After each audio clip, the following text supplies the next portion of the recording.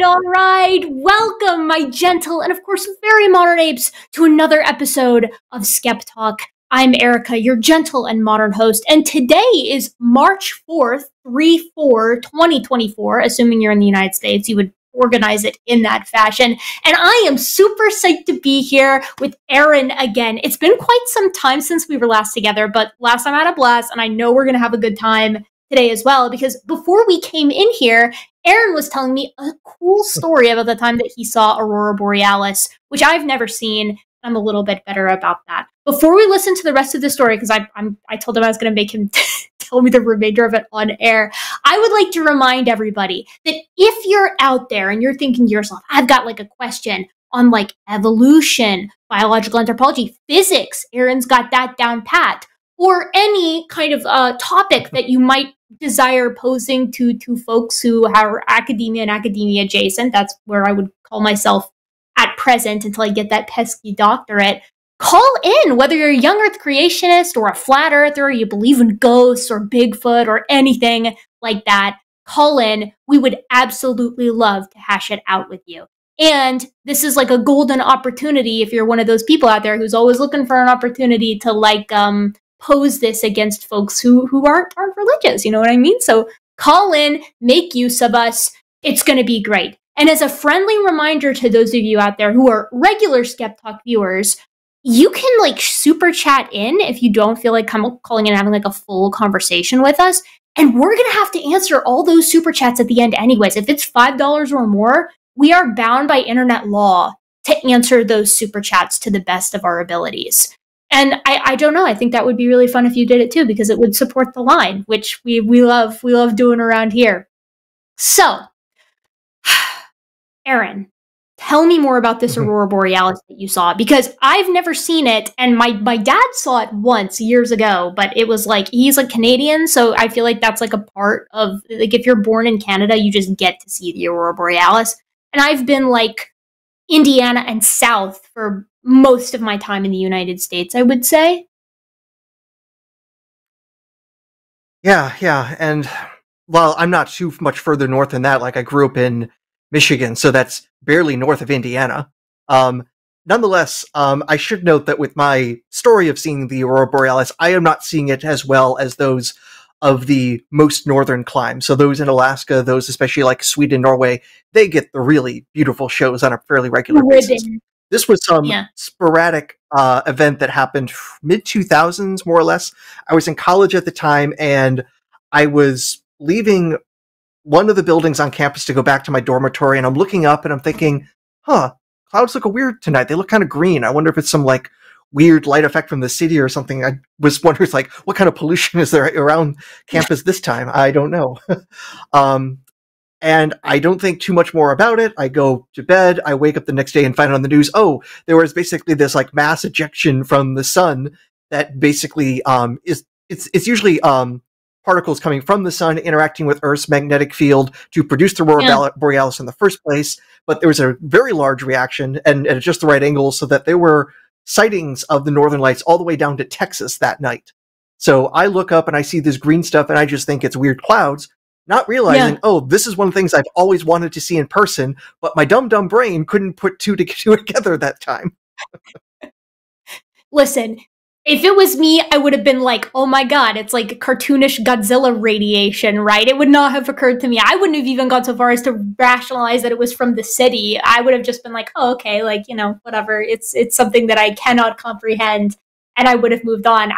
I'm regularly like imperceptive to that kind of thing, though. Like we had an earthquake where I'm at a couple of weeks ago, and it was the exact same thing, right? Like I pull out my phone and I'm like, it's trending on Twitter in my local area, and it's like, oh my god, like, did you feel that earthquake? That was crazy. And I'm like, no, I most certainly did not feel it.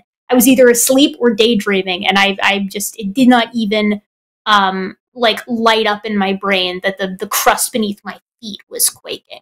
So, you know, I probably wouldn't have noticed Aurora Borealis either. What if you had both of them with the double rainbow? With the double rainbow, then that might pique my interest. And like a volcano in the background and, you know, like a sped up glacial advance and retreat, perhaps. But at the same time, again, you know, I don't know. Yeah, exactly. Oh my gosh. Well, how have you been otherwise? Not bad. I actually just got back from Florida, seeing my parents down there. So, good weather, good times. Maybe a little too much to drink, but all good. Oh yeah. Yeah, where I'm at, the weather has been so amazing recently. And I have to it's like a double-edged sword, right? Because on one hand, I'm like, wow, it's 70, 80 degrees. And this was like last week. And it's February. Like, this is amazing. And then it's like, no, it's not. This is the end of the world.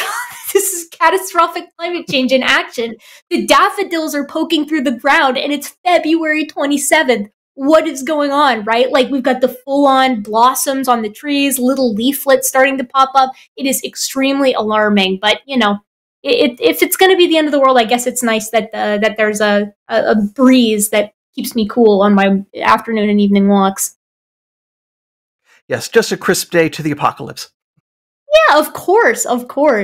Well, okay, I'm taking a look here. I'm seeing, okay, we've got some killer calls already on the line. So are you cool if we just go ahead and get started? Let's get started. Let's do it. All right. We're going in order. First one, you already know this, Aaron. We already discussed it a little bit before we actually came in here today. This is a question on human chromosome 2 fusion by QC, pronouns he, him, from Illinois. He's an atheist, and he wants to know if there are any problems with having a human population growing from individuals with the chromosome 2 fusion. So let's let QC on. QC, can you hear us? Yep, I can hear you. Wonderful, fantastic, and you sound great. Oh my god, anytime there's no audio issues when I'm here, it's miraculous. Fill us in a little bit on your question. Yeah, so I think we all know chromosome 2 fusion is one of kind of the best examples of proof that humans evolved. So one of the things that I hear from different theists when this comes up is that obviously personal incredulity. How could this happen? Because their assumption is that you would have to have an individual male with chromosome 2 fusion mating with a female with chromosome 2 fusion, and then that population has to, somehow, survive better than everyone else. So I thought, and this is where I want to get your feedback in terms of what research is there, is that it's probably the case that, it's possible for there to be hybrids, an individual with a chromosome 2 fusion being able to mate with an individual that doesn't have the fusion, and that's how it would spread. Does that make sense? Yeah, no, your question totally checks out. So for those of you out there who might not be hip to the young Earth creationist argument jive, right? The hominoids of all of the apes generally, and then the specific subset of that being the hominids, have a variety of different chromosome numbers at the hominoid level. And when you move down to the great apes specifically, you have humans who have 46, and the rest of the great apes which have 48. And so when this was first uncovered way back in I think it was the 60s and the 70s, the big question was, okay, what's going on here, right? If humans are in fact great apes and we share a common ancestor with the rest of the great apes, what happened to our genome so that we have one fewer pair of chromosomes as compared to the others, right? And there were two hypotheses here that were put forward, one being clearly more reasonable than the other. The first is that there was a fusion event in the human line, and the other was that there was a fission event in pannins, gorillans, and pongians, which would be a mighty big coincidence for that to occur effectively in the same way across all of these groups. So we were like, okay, well, it's probably a fusion site. Now, the cool thing about this is that if there was a chromosomal fusion in the hominin line, it had to have happened after the split between hominins and pannins, and it would have two blatant telltale signs. Actually, it's more like three blatant telltale signs. right? At the ends of each chromosomes, which are those little genetic packages that contain your DNA, they're shaped kind of like X's. And at the tips of those, you have telomeres, right? The caps of the chromosomes. And there are these little repeats that kind of signify that that's the region of the genome that you're in. I believe it's TTA-GGG. No, yeah, TTA-GGG is it in forward, and then you have the reverse on the other end. So if there was a chromosomal fusion, then you would expect to find, right, if the chromosomes fuse end to end, telomeres in the center, or the telomeric signal in the center of whatever chromosome is the resolution. And not only that, but you would expect that new fused chromosome to have 2 centromeres, because every chromosome has a little centromeric structure in the center of the X. And if there had been a fusion event, right, then you would have 2 centromeres, the legitimate one, and then a cryptic one that used to be the second chromosome's centromere. So lo and behold, when the human genome was sequenced, we find not only the fusion site in the form of telomeric repeats right dead in the center of human chromosome 2, making it a fusion of chimpanzee chromosomes 12 and 13, which were renamed chimpanzee chromosome 2A and 2B, but we also found the cryptic centromere. And the third and perhaps most important sign that I think gets overlooked all the time when talking about the fusion is that there is radical synteny over the rest of that chromosome with chimp 2A and 2B. So the entirety of human chromosome 2, like the top half looks like, I believe it's 2B for chimps, and then the bottom half looks completely like chimp 2A. That is an absolute insane design choice to make if human chromosome 2 is not the result of a fusion, right? So then the question that creationists take at that point, right, the argument that they make, as QC has asked here, is they're like, okay, well, let's say that does happen in individual. How does it spread to the rest of the population? And they're like, because you have to have a male that has it and a female that has it, and then they reproduce with one another and all that. As you already said, QC, it's not all or nothing, right? Like, it's not going to be a situation where an individual who has the fusion cannot reproduce with individuals that don't have the fusion. And this is a case for like a great many aspects of genetics, right? Like you can have a gene that your partner doesn't have and you guys can reproduce, and the kids might have the gene and they might not. So it's not like there's a sterility produced here between those that have it and those that don't. Case in point, there are humans today that can be born with Robertsonian translocations and have a different number of chromosomes than is typical. They can reproduce and form and create viable offspring with those who don't have the Robertsonian translocation. And don't quote me on this, I can't remember, but I believe the offspring may or may not have it as well. So it's entirely dependent on how that sorting actually works.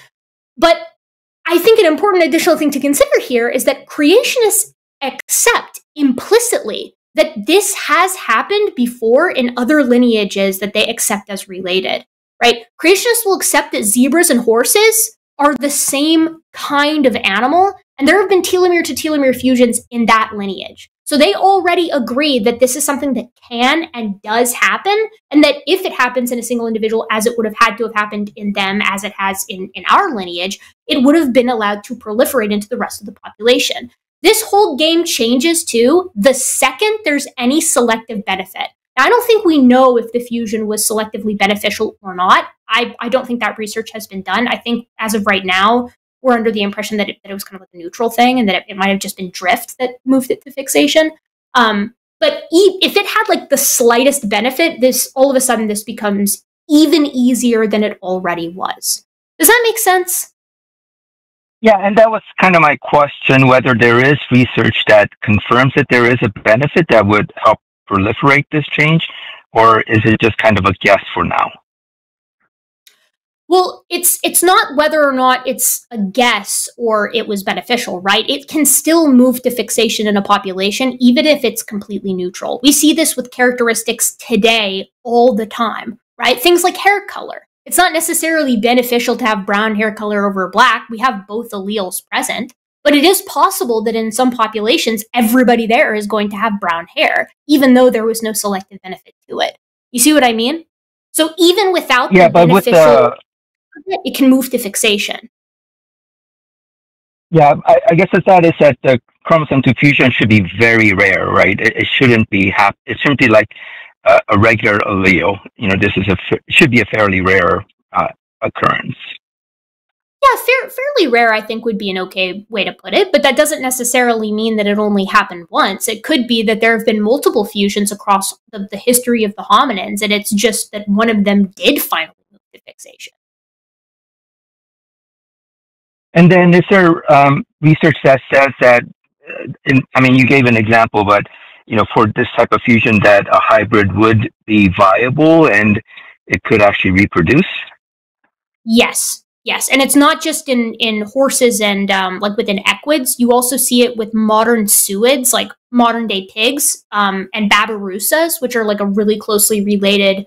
I think they're suoids. They might be suids themselves, actually as well. So we see this in other organisms that any creationist who you will ask will say are definitely related. Like, there's not a creationist on the planet that I've ever encountered who would say horses and zebras aren't a part of the same kind, and yet they require a telomere to telomere fusion for them to have proliferated from a common ancestor. Okay, yeah. So you've confirmed what I was kind of expecting. I just wanted to kind of hear it from someone who has a little more knowledge and background on this. So thank you very much for your answer. Wonderful. Aron, do you have anything you want to add to this? I'm kind of like, I was like feeling, I came in hot on that one.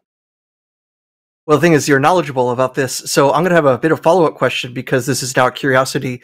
Do we know of any populations, humans, other animals, plants, that we can see that a subset of the species has a fusion event and another fraction doesn't, so we can actually see basically a mixture of fusion, no fusion in a population, a living population? You know what? That's a really good question. I don't know the answer to that. I would assume that somewhere out there that probably exists, but I would not wager that it's within mammals, because as QC pointed out, it's not a particularly common mutation to have. Particularly given some fusion events are going to be more detrimental than others. Like, some fusion events will carry no adverse effects and some will. Some of them can even be lethal, like out the gate, like in utero, and cease development. I think you could potentially point to the fact that Robertsonian translocations exist in modern humans as an example. Like that we see this I believe it's a fusion. I mean, like, yeah, it's a fusion. I can't remember which chromosomes are fusing in it. But where humans have a different number of chromosomes than the traditional 46, and they get on just fine. And if memory serves, again, I'm not positive on this, but their offspring, I believe, can have either condition. So technically, that would be an example of what you're talking about, right? Is that there's a small subset of humans that do have a different number of chromosomes than is typical. Well, at least within plants, polyploidy is pretty common, right? So I would imagine there might be some plant species that have that. Oh, sure. Or I believe you could look at some really basic, like, eukaryotes as well, like maybe like single cellular eukaryotes. But I think, like, if you want to look at like these sort of intermediate stages, genetically speaking, but creationists will never, they don't like plants. The second plants come onto the equation, they just kind of like turn off, because it's not like the cool, sexy, big animals that are like, they look cool and they're awesome and everybody likes them. And then it's like the second plants are in the conversation, they kind of just turn off. But that's also because plants are problematic to them in many, like, why does an onion have so much larger of a genome than a human if the size of the genome is related to information and God bestows information, like, metaphysically? It doesn't make a lot of sense. I also love plants with creationists just because the explanation of the different fossil layers, because the different animals that could more successfully run away from the floodwaters, that doesn't explain plants unless some trees are very capable of running. Yeah, no, it does. It doesn't explain plants. And they like to point to another one of my favorites is they point to I'm sure you've heard of like the polystrate fossils, where you'll have like, they'll be like, look at this tree, it's fossilized and it goes through millions of layers of rock. No, it most certainly does not go through millions of layers of rock, right? It goes through millions, or not millions of strata representing millions of years. No, it is not going through strata representing millions of years. It is going through several different strata because it's in like a floodplain or something. We see this happening now, where a tree will get sequentially buried every spring and every fall as the floods roll in and cover it more and more. This is not, it's not being properly portrayed by them. And to make matters worse, if it were a global flood, why do so many of these polystrate fossils have regenerative growth that show that when the tree is like maybe been buried a couple layers deep and it's maybe just barely poking out at the top, portions of the tree and of the root system will curve up and grow towards the surface of the mud that they've been buried in, poke through and try to salvage the tree's life. If the tree is under, you know, effectively the entire geologic column as the flood laid it down on top, right? How is regenerative growth happening, right? This doesn't make any sense. Yeah, they don't like plants very much. Thank you, QC. I hope that was helpful. Oh, that was great. Thank you. Wonderful. Take care. All right. Wait, drop call. Okay, sweet. Cool.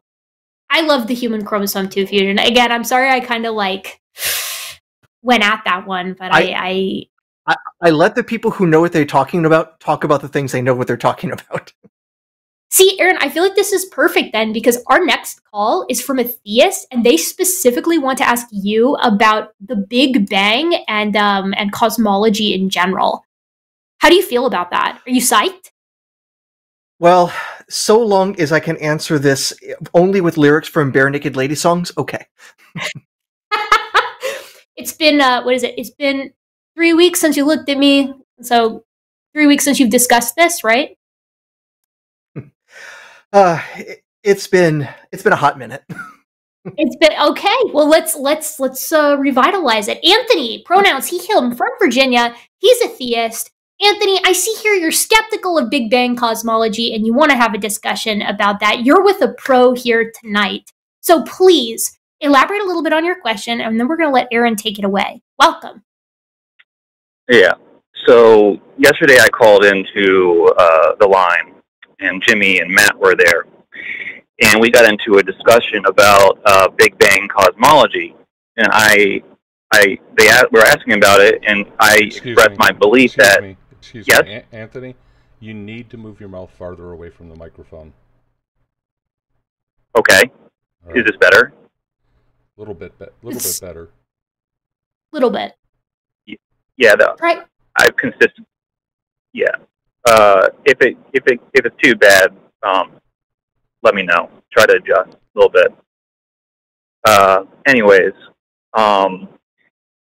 where was I? Oh yeah. So they were asking, and I expressed my belief that I don't really believe the Big Bang.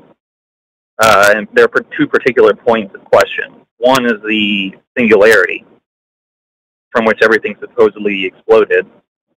And then there was the concept of the expansion of the universe. So I guess my question for you is this. Let me a little bit more.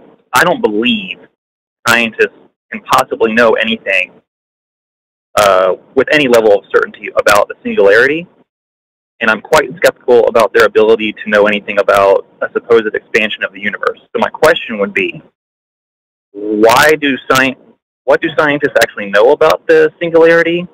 How do they know it? And the same question for the expansion of the universe. All right, well, I'm going to actually answer it backwards. No, Aaron, yeah, take it away. I was just going to say this is tailor-made for you. Go.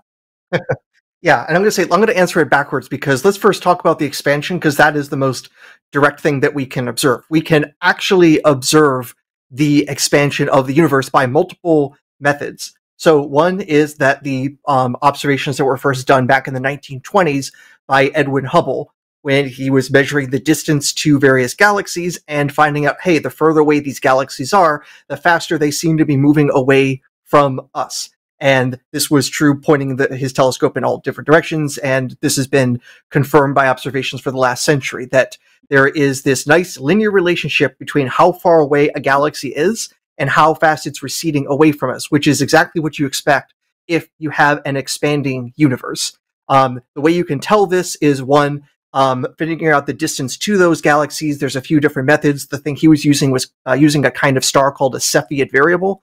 These are stars that actually oscillate in their brightness in very regular ways, and their rates of oscillation tell you what their underlying brightness is. If you know how bright it is, then you can figure out how far it is away based on the brightness that you're measuring. So that was a method, and there's been other similar methods that can tell us how far away a given galaxy or object is, and we can figure out the speed they're moving away from us by redshift. So the same sort of way with sound, where if there's a train coming towards you, it sounds higher pitch. When it's moving away, lower pitch. Light does a similar thing. If it's moving away, it's redshifted, and the amount it's shifted is depending on how fast it is moving away from us. So we can observe the light from galaxies, and we've done this with a huge survey, and see, yeah, the further away the galaxy is, the faster it's moving away from us in this nice linear relationship, which is a absolute expectation from the general theory of relativity from that Einstein guy you've probably heard of.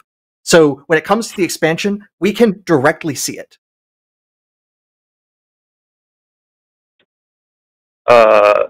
Okay, so I think there's a lot of problems with that. So I know that scientists originally proposed the idea of the universe is expanding, as you mentioned, in the early 1900s, correct? I believe one of the leading proponents of this, I'm sure it was probably proposed before that, but it gained credibility in the scientific community in like the early to mid 1900s, right?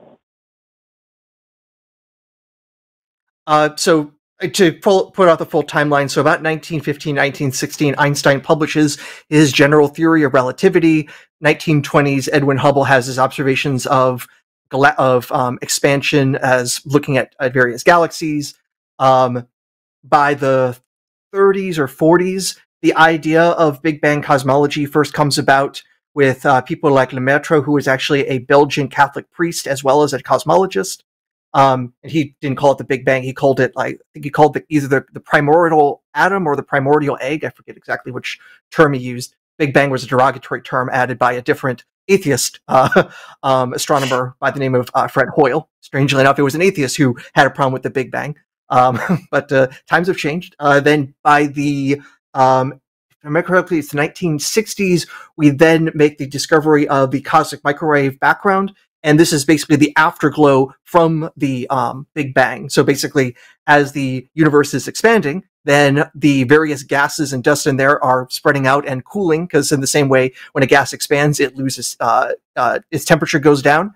And if that's the case, then there should be some sort of way of measuring that gas cooling down over time and that light stretching out as it's crossing the universe. And lo and behold, accidentally, with this radio telescope in the 1960s, they point their telescope in all directions, and there's just this constant hum from the microwave background. They tried cleaning out, thinking it could even be bird poop or anything else, and eventually publish, and somebody else realizes, hey, this is the exact observation that we've been expecting from that Big Bang cosmology idea.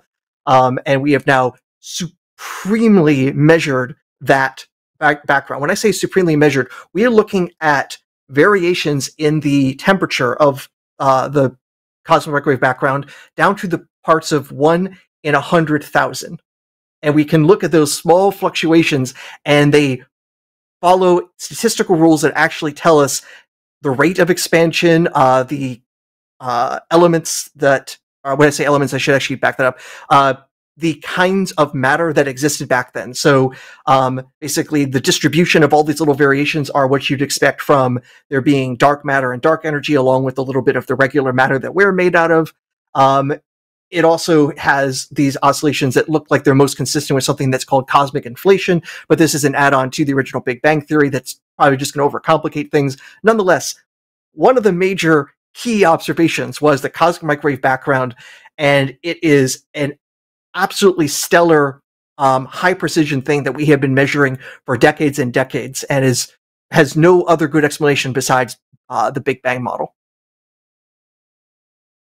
So are you saying, again, I'm having problems with a lot of what's being said, but just this microwave, this background radiation, is this something that exists only in the Big Bang cosmology, or is it something that could theoretically exist in a steady state universe? And what about it seems to me like there's background radiation, okay, why does that prove the universe exploded from a singularity? Well, now, one, correct me it's if I'm wrong, the Aaron, very but direct... isn't Go Isn't ahead. it the case that the CMB was like a direct prediction that was set out, put in ink prior to its actual discovery and investigation? Yes, So it was. oh, go ahead. Sorry. Yeah, it was already predicted that. Yeah, so there was already the prediction that if there was this Big Bang event, that there was some time in the finite past where the universe expanded from an extremely small point, then we should see the effects of all that superheated compressed gas basically leaving the afterglow across the entire universe, and it should give a symmetric distribution of temperature across the entire night sky. And the people who discovered it by accident, and there was another astrophysicist looking at that and said, "Holy shnikes, they found the thing we've been looking for." Yeah, I think. Can you explain this your question about can you explain this with a steady state model? There were attempts to do that once this was discovered. So first off, it's a hallmark of a questionable theory if it doesn't make a prediction, but then somebody can go back and say, "Oh yeah, it totally fits the data anyways." And the attempts to do that have been very contrived, and they have additional things that they don't observe. For example, the steady state models that would have a cosmic microwave background would also expect that if you look back far enough, you will not see things redshifted from us, but actually begin to blue shift because they'll be oscillating in both directions. Most of the universe will be oscillating away from us, but then you look further back away, then there's some of those oscillations that should be coming back towards us and being blue shifted. We've never observed something like that on any cosmic scale. So if anything, observations are against that, and it was kind of a kludge to throw in there in the first place. So as I understand, I don't know of any working cosmologists that hold to this sort of stuff anymore, and the very few that did were a couple old students of Fred Hoyle who hated the Big Bang Theory because he thought it would look too much like creationism. And when I've looked at their papers, they basically just cry out, "We're the new Galileo, we're the new Galileo, we're being so persecuted," when in fact everyone's just laughing at their rhetoric.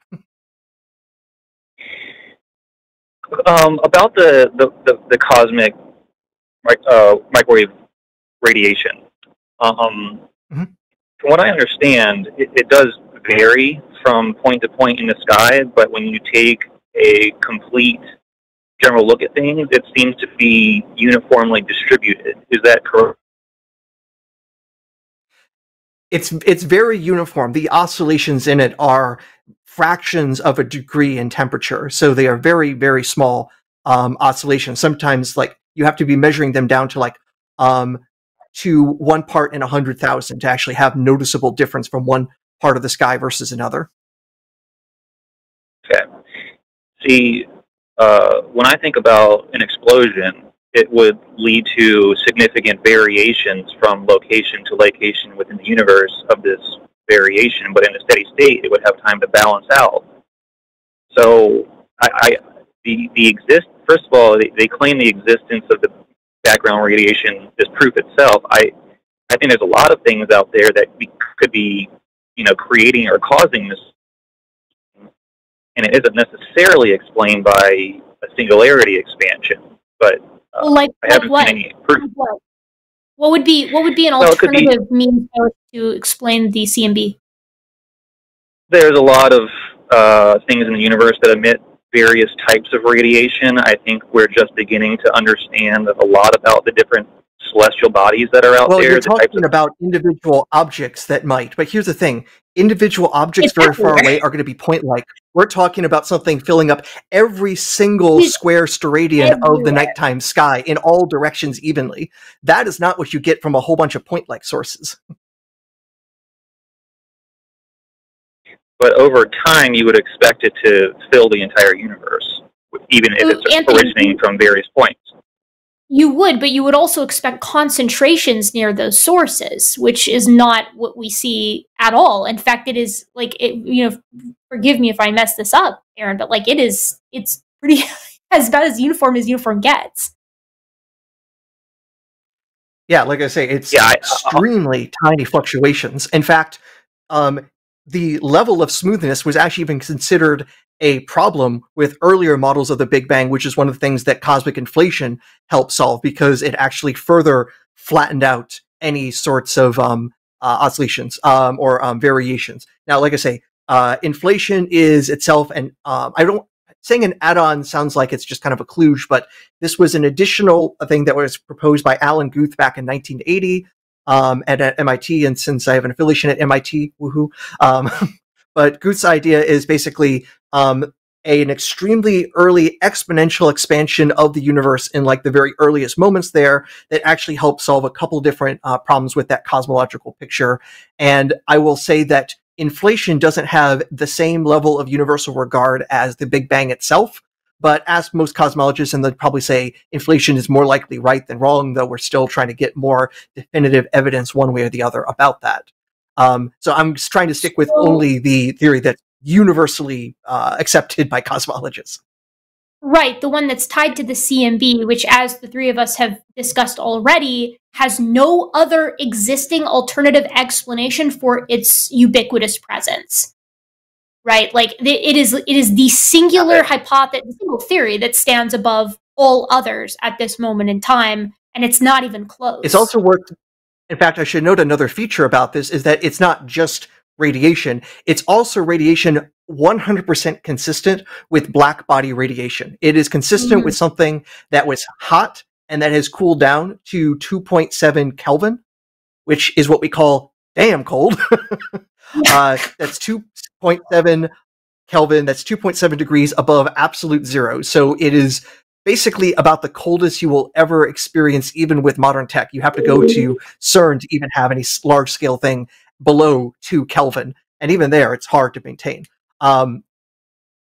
So the fact that you get black body radiation across the entire universe in all directions with only tiny variations that seem to also correspond to like the tiny bits of clustering of matter that would lead ultimately to things like stars and galaxies is supremely expected from a Big Bang model, and it's only with a bunch of kludges and other observational issues can you get that to fit with a steady state model.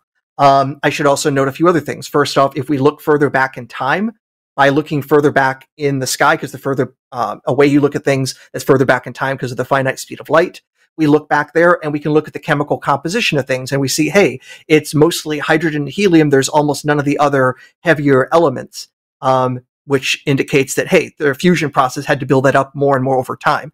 That's not something you would expect if this were this just continuous steady state for the universe. You would expect a little bit more steadiness across that. Also worth noting that the creation of hydrogen, helium, and tiny trace amounts of lithium are the sorts of things that you would also predict from particle physics if you started with an extremely hot, dense state that the early universe would have been in, that basically in those first couple of minutes that you would have developed and had those lighter elements. And it's kind of a crazy thing. Lithium, number 3 on the periodic table, virtually all the lithium in the universe was created at the Big Bang. It's actually not something that gets normally created in atomic fusion in stars. So strangely enough, the lithium in my computer right now for the battery, almost all of it came from the Big Bang. And otherwise, we don't have an explanation for like nuclear processes that would produce it. I don't. Okay, so again, there's so much to comment on. To me, this might be my ignorance because I'm not an expert in this field, but I feel like the uniformity of the background radiation is more consistent with a steady state model than a Big Bang model. And again, that's maybe I'm yielding that may be my ignorance. And I don't see. I think. Okay, go ahead. The most straightforward way to show that notion is incorrect, and I understand where you're coming from, like intuitively speaking, like, but science rarely follows our intuition or common sense. And from our point, being so tiny in the grand scheme of how large the universe actually is, this problem of common sense leading us astray is even more exacerbated. But the model again of steady state versus the Big Bang, as we understand it, right? Both of these models had specific predictions before we were able to investigate things like the CMB, right? Before we even knew about it or had instruments that were capable of picking it up and knowing what we were looking at, right? And yet, the CMB has been discovered, analyzed, right? And it matches only the Big Bang to the exclusion of steady state, which has, as Aron outlined, tried to accommodate it and failed. on multiple different fronts that, we can go back and listen to what Aron said later to hear each of these failed predictions and failed accommodations. So at this point, I don't think that you can say, like, well, I still feel like steady state better accommodates it, because it doesn't, by the admission of the people who came up with it, because it wasn't included in their original predictions that the CMB would even be a thing.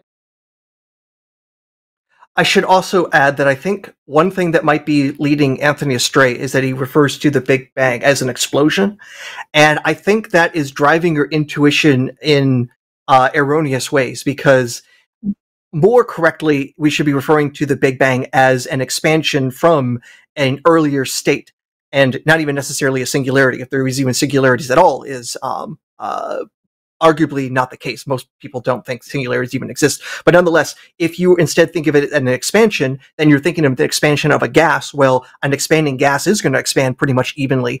In fact, the only reason you get any sort of clumpiness at all in some sort of expanding gas is because of another force being involved, and it's the force that, keeps my feet on the ground, gravity. The reason we have any clumpiness at all is ultimately the additional force of gravity that in some cases can overcome the repulsion from gas being too hot to be pushed apart. And that's kind of the fundamental thing that pretty much all of astrophysics will get down to just dealing with two things: hot stuff and heavy stuff. The hotness basically causing an outward expansion, and the heaviness from gravity that tries to pull things and clump things together.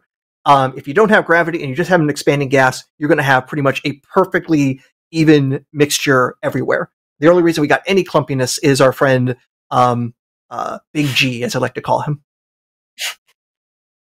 Okay. Well, okay. Let's go with that. I find that an interesting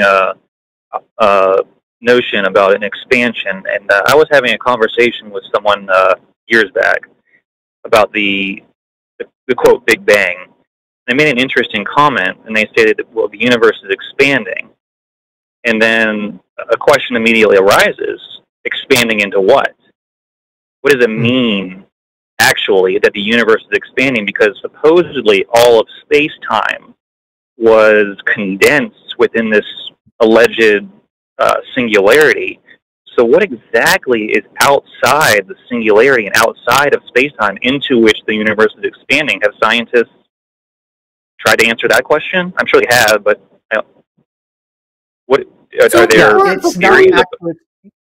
Before we move directly onto this next point, I want to put a cap on it, right? Like on the CMB thing, I feel that you have your work cut out for you here, Anthony. Like if you don't want to accept CMB as a successful prediction of the Big Bang, or maybe you do and you just want to look more into it, I think that's like, as far as that portion of our conversation is where you should go next and go and see, okay, like what did steady state predict? What did the Big Bang predict? And then how does each line up with our observations with regard to CMB? Are we good on that?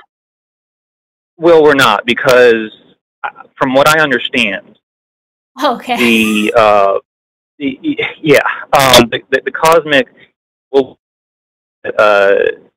Aron mentions, was the idea that the farther we look back into the universe with these space telescopes, the less developed the galaxy should be. And this is something I brought up with Jimmy yesterday, which is that recently, and when I say recently, I mean within the last year or two, the James Webb Telescope was able to peer farther into the universe than ever before. And if I remember correctly, the scientific community was amazed to find that the farther we looked, the universe seemed to be at a much greater state of development than had been predicted, according to, statements made by Big Bang proponent theorists. So it seems to me that the evidence is kind of trending against the Big Bang cosmology. So I'm going to Anthony, have to hop on that and just squash that hard. I'm going to squash that hard, because every headline that has said that has been just sensational nonsense, because not a single scientist who has been publishing these results say anything about this breaking the Big Bang. What it is basically saying is our models for the development of galactic formation need revision. And the question is, what thing is it that our models are not accounting for well?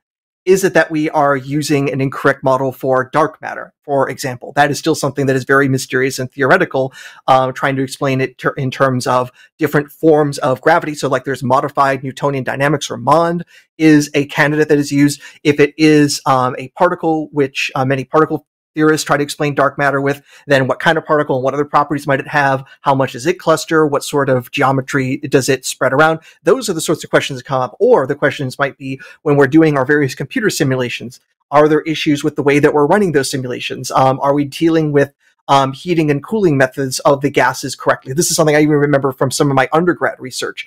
Hey, we're seeing these things with the galaxies, and our computer model isn't matching with this. If we add this additional variable, does it help things match better? In other words, it might be that a bunch of the other steps in our very complicated things may not be working out so well in those particular cases. But it's still worth noting that even those galaxies that we're seeing basically them clustering up and getting bigger faster than might have been initially expected, but they still have basically the primordial abundances of the elements. We don't look back 13 billion years into the past and find stars that are like big chunks of uranium or anything like that. No, they are, in the parlance of astronomers, low metallicity objects. And for astronomers, anything higher up in the periodic table than helium is called a metal, because astronomers don't want to be precise, just to piss off the chemist. You aren't seeing the sorts of things that would say, hey, there's an extra 100 billion years of history here. It's basically saying, hey, our rate of galaxy formation models aren't right. This is not an argument against the Big Bang. This is an argument that we need to do better simulations. And I would like some more grant money to run some simulations, please. So I want to actually add on to that, because I remember explicitly, I argue a lot with creationists, young Earth creationists in particular. It was Jason Lisle that was publicizing and popularizing a lot of this, like, oh, scientists are saying that the Big Bang is in trouble, whatever. Look, I'm not an astronomer and I'm not a physicist, but I can, stumble my way through these types of papers. None of these papers mentioned the debunking of the Big Bang. It was exclusively pop science coverage, and usually it was pop science coverage that was talking about, as Aron mentioned here, early galactic formation, like early formation of galaxies. Then, most recently, additional work has come out on these observations about these galaxies, they're so young. Some of them are younger than we expected. They are absolutely positively not the same age as the galaxies that we are surrounded by now, which is effectively what is required under like a steady state or a young Earth creationist perspective, which would say that all of the galaxies were created roughly at the same time.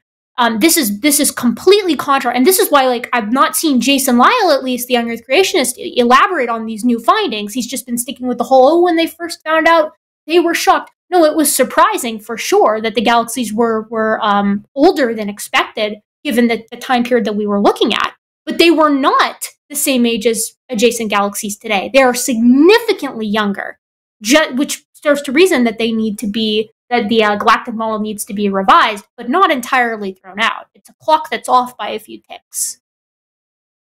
In fact, I'll throw in one other thing that these models have not generally included, because it's been a relatively recent theory, but another method for the formation of black holes and producing supermassive black holes. That in the very early universe, the only kinds of stars that you can form are the most massive kinds of stars possible. Again, because the gases are warm, you need even more mass to actually have enough gravitational force to defeat that. This is something called the Jeans mass or the Jeans density, if you want to look in the astronomy terms for that. But you basically realize, hey, these stars are so big that at their cores, they could actually maybe start forming black holes, or even have black holes at their core, keeping them, quote unquote, alive rather than atomic fusion. And then you have gigantic amounts of mass producing these supermassive black holes, and we find, hey, supermassive black holes are at the cores of the vast majority of galaxies. Maybe this is something we need to better understand the seeding of galaxies in the first place, which just means, hey, we just discovered some new observations that might lead us to a completely different formation of black holes, which would be absolutely awesome, but it doesn't throw out everything else that leads us to Big Bang cosmology. Okay. Well, I also had a question. When we talk about the redshift and objects in all directions appearing to move farther away from us the farther they are out, and these ideas of the farther we look out from Earth into the universe, the younger we should see it. Doesn't this kind of presuppose that the Earth is in the exact center of the universe? Like, how do we know we're not in the younger portion of the universe? And I see what you're thinking there, but the thing is, whether we were observing here in the Milky Way galaxy, the Andromeda galaxy, or any other one, everyone will be seeing the same sort of effect, that the objects further away from them are going to be moving faster away from them, because if you can imagine some sort of membrane that's being stretched, everyone's going to have the same sort of observations. Everything close to them is barely being pulled away, and the things far away are being pulled away really far apart. So we would get the same sorts of observations whether we're here on Earth, Alpha Centauri, Andromeda Galaxy, or any other galaxy you care to name. Okay. So as far as the expansion, we would see the same thing no matter where we go. But when it comes to the age of these various, universal bodies and galaxies and things, we could potentially be on the outside of things in the younger part. We don't know where we are in relation to everything else. So Anthony, I've heard this from Jason. I've heard this from Jason Lyle before, right? Like this is like a pseudo. Well, it's kind of adjacent to like the white hole cosmology, where like God creates everything in sort of the middle, and then like creates the Earth and things in the middle, and then everything else is kind of expanding outward from that. But the problem with that is we're receiving light from stars right now that are over 6,000 light years away, right? That cannot be the case if the Earth is 6,000 years old. This is not possible unless God is inherently deceptive and is creating light in transit, which is, interestingly enough, something most creationists would reject because it is, in fact, deceptive.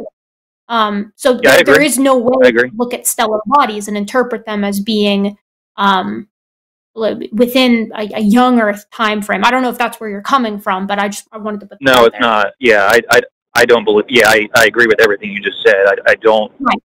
Yeah, the universe is older than six. It's in a steady state model. The universe is actually infinitely old, and it kind of recombines and reprocesses itself infinitely, and everything's in a cycle.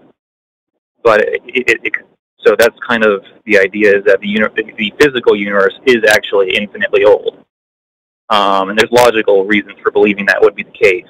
And the variations we see within the universe are the result of the motions of the celestial bodies interacting with each other over time, breaking down. And it gets interesting and to realize that where God's intervention comes in all this. But my point was that when you were talking about looking into the universe and assuming that the farther out we look, the younger the things are going to be, that presupposes the idea that we're in the exact center of the universe. Because if we're not in the center of the universe and we turn in a certain direction, we would expect things to be older than we are, and we look in the opposite direction.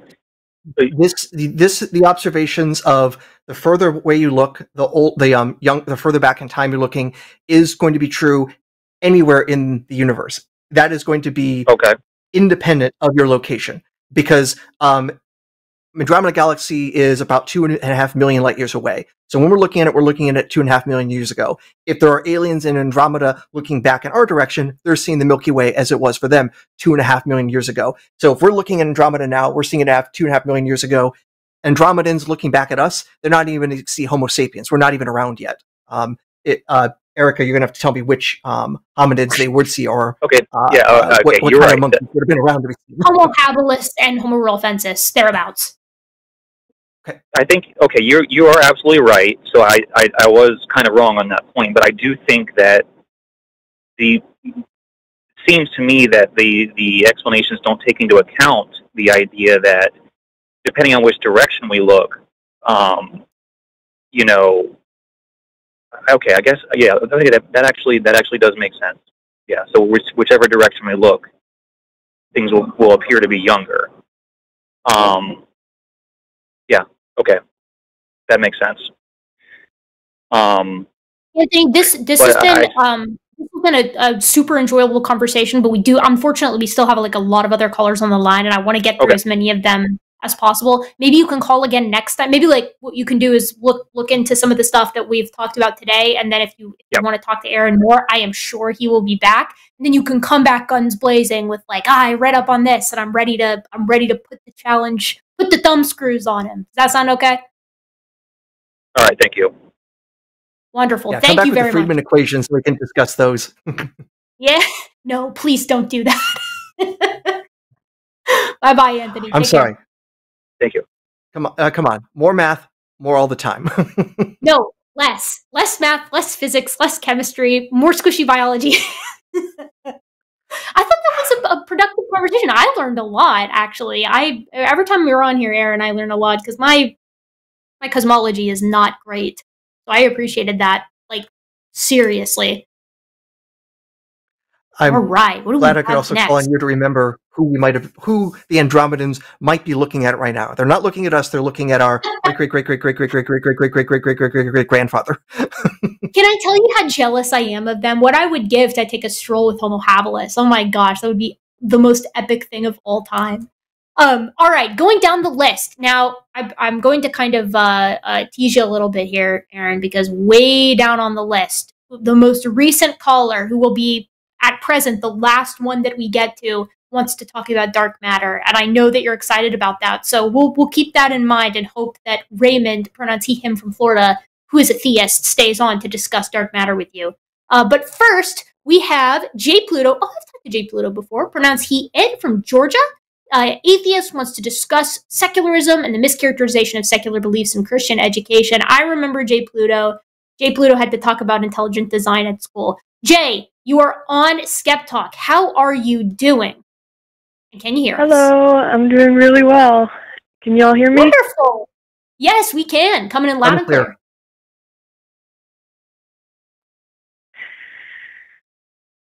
Oh. Sorry, I should have said this. Tell us a little bit more about your question.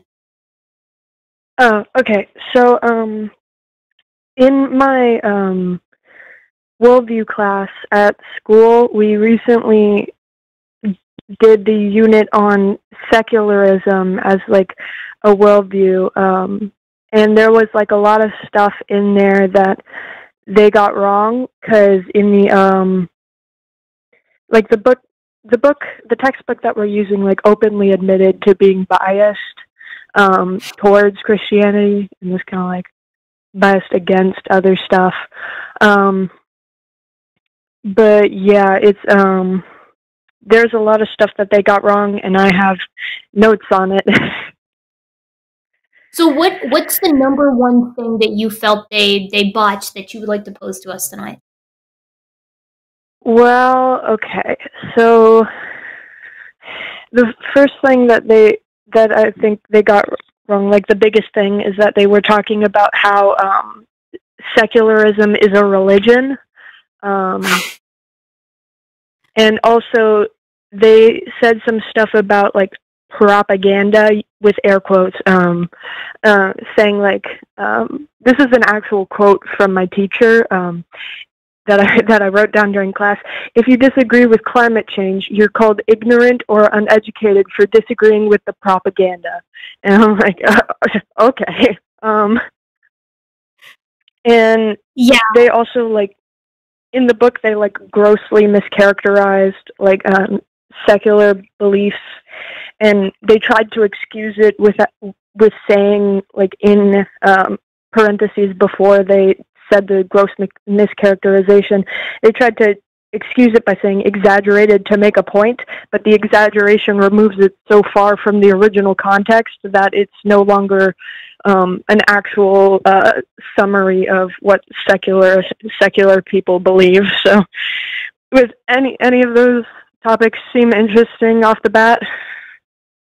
Aron, any of those tickling your fancy? I think it's funny that secularism is a religion. That's the one that I find kind of goofy.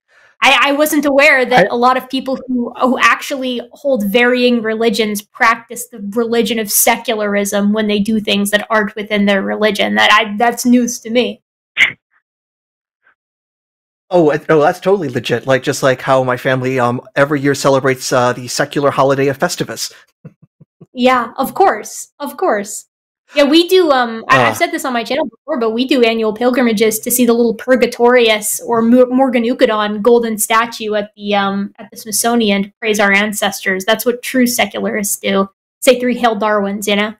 Yeah, that's just a goofy concept, right? I mean, secularism is just, like, it's not, it doesn't mean any of the criteria that we typically consider for religion. And the only reason that I feel some religious folks do this, and I mean, let's be honest here, it's evangelical Christians who are mostly doing it here in the West, is to try to pull everything down to the same level. It is analogous to when Ken Ham will be like, oh, we're looking at the same evidence, we're just coming away with, with it, with different interpretations from it. I mean, that's basically like saying a flat earther and someone who accepts conventional science are coming away from the evidence with just different interpretations. Some interpretations are, insofar as we can understand them, objectively incorrect. And a great example is what you just mentioned with the climate change quote-unquote propaganda. I mean, I'm sure they didn't dig into it very much, because then they would get themselves into the nasty pickle that is trying to explain how all the data is wrong. Well, as you know, thermometers are, they just have this massive propaganda network. Mercury must always go up. That's their slogan. Yeah, big mercury. Thermometers are liberals. Mm-hmm. Which is surprising, because they're usually, red. So you'd think they'd be more red state active, but yeah. You would think so. I mean, like, we could sit here and talk forever about, like, the fact that the climate is changing and all of the various support for that. Whether we're talking about, like, ecosystem responses, how much sea ice is coming and going every year, comparison to previous temperature regulars and the ice cores, right? Like, however we want to do it. But the bottom line is that, based off of what they're saying, right, like, none of that matters, because the premise itself is false. Like, secularism is not a thing that is recognized by anyone outside of the people teaching that unit at your school, and who also teach it presumably elsewhere. I mean, I remember, I don't think we had secularism as one of them, but it was like existentialism, nihilism, humanism, and all of these are bad because they aren't our ism. Which is goofy and makes absolutely no coherent sense with how we understand things. So your intuition on that one was correct, J. Pluto. That is not an accurate statement. Yeah. They also said that, like, in the textbook, they said that secularists have faith in the scientific method, the theory of naturalistic evolution, materialism, what they consider to be reasoned arguments that are self-evident to all who are not deluded by other faiths, and their own human capacities. Like, that they have faith in those things. Scientific method, like it's our 10 commandments. I mean, people of all stripes, religious, irreligious, from all across the world, practice the scientific method. It's just a means by which we come to know things about the natural world around us, right? Like, would you call it like enjoying breakfast every day? Would you call that breakfastism because it's a ritual that you do every morning? No, I mean, it's like, I don't, like, what do you even say about this? Aron, help me out here. Like, what do you do with that? How do you debunk something so silly? Well, I think of the t-shirt, which, funny enough, actually was a picture of the cosmic microwave background radiation. And then the caption is science. It works, bitches. Yeah. And I think we can just leave it at that. The fact it works should be enough reason to say, if we're going to call it faith, we're going to say, well, it's faith that works. All right, so let's put it this way. We could talk about faith in medicine and see how many lives are saved. We can talk about then faith in faith healers and see what their record are and how many hospitals run on them. Oh, none? Well, I think we know who wins this round. Well, it's also not even like, I hate the characterization that they're kind of creating here, where it's like, oh, only the evil secularist scientists use the scientific method. No, are you kidding me? Plenty of religious people do science all the time. Some of them have done phenomenal science that have changed the way that we've been, able to do, therefore, more science, building on top of that, right? Like, this is not, they're just trying to find things that sound, like they're trying to take characteristics that they feel like they can group together in, like, the most stereotypical, like, atheist person of all time, and then call that a part of a religion. This is they're just making things up at that point. Like, anybody can do that. In fact, I'm going to throw in an extra complication because this will make things even more fun. So they can get away with this because of the squishiness of the word religion, and the people who actually study religion have come to the conclusion that religion doesn't exist, in that there isn't like one coherent definition that seems to work in all cases. And that idea that is commonly considered religion is actually a early modern European invention that comes out of Protestant Christianity, then forced onto basically the rest of the world to make it fit that paradigm.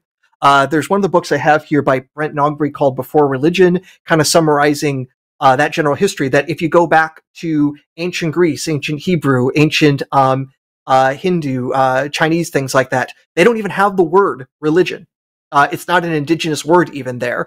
And that when religion is being used, and it's like taken from a Latin root to basically talk about like customs, it's then kind of like reimagined and then forced onto all these other cultures in basically one of the outlandish effects of old-timey colonialism. So what is religion? It's what a bunch of Protestants made up at one time, and that we're still kind of scratching our heads wondering what the heck just happened.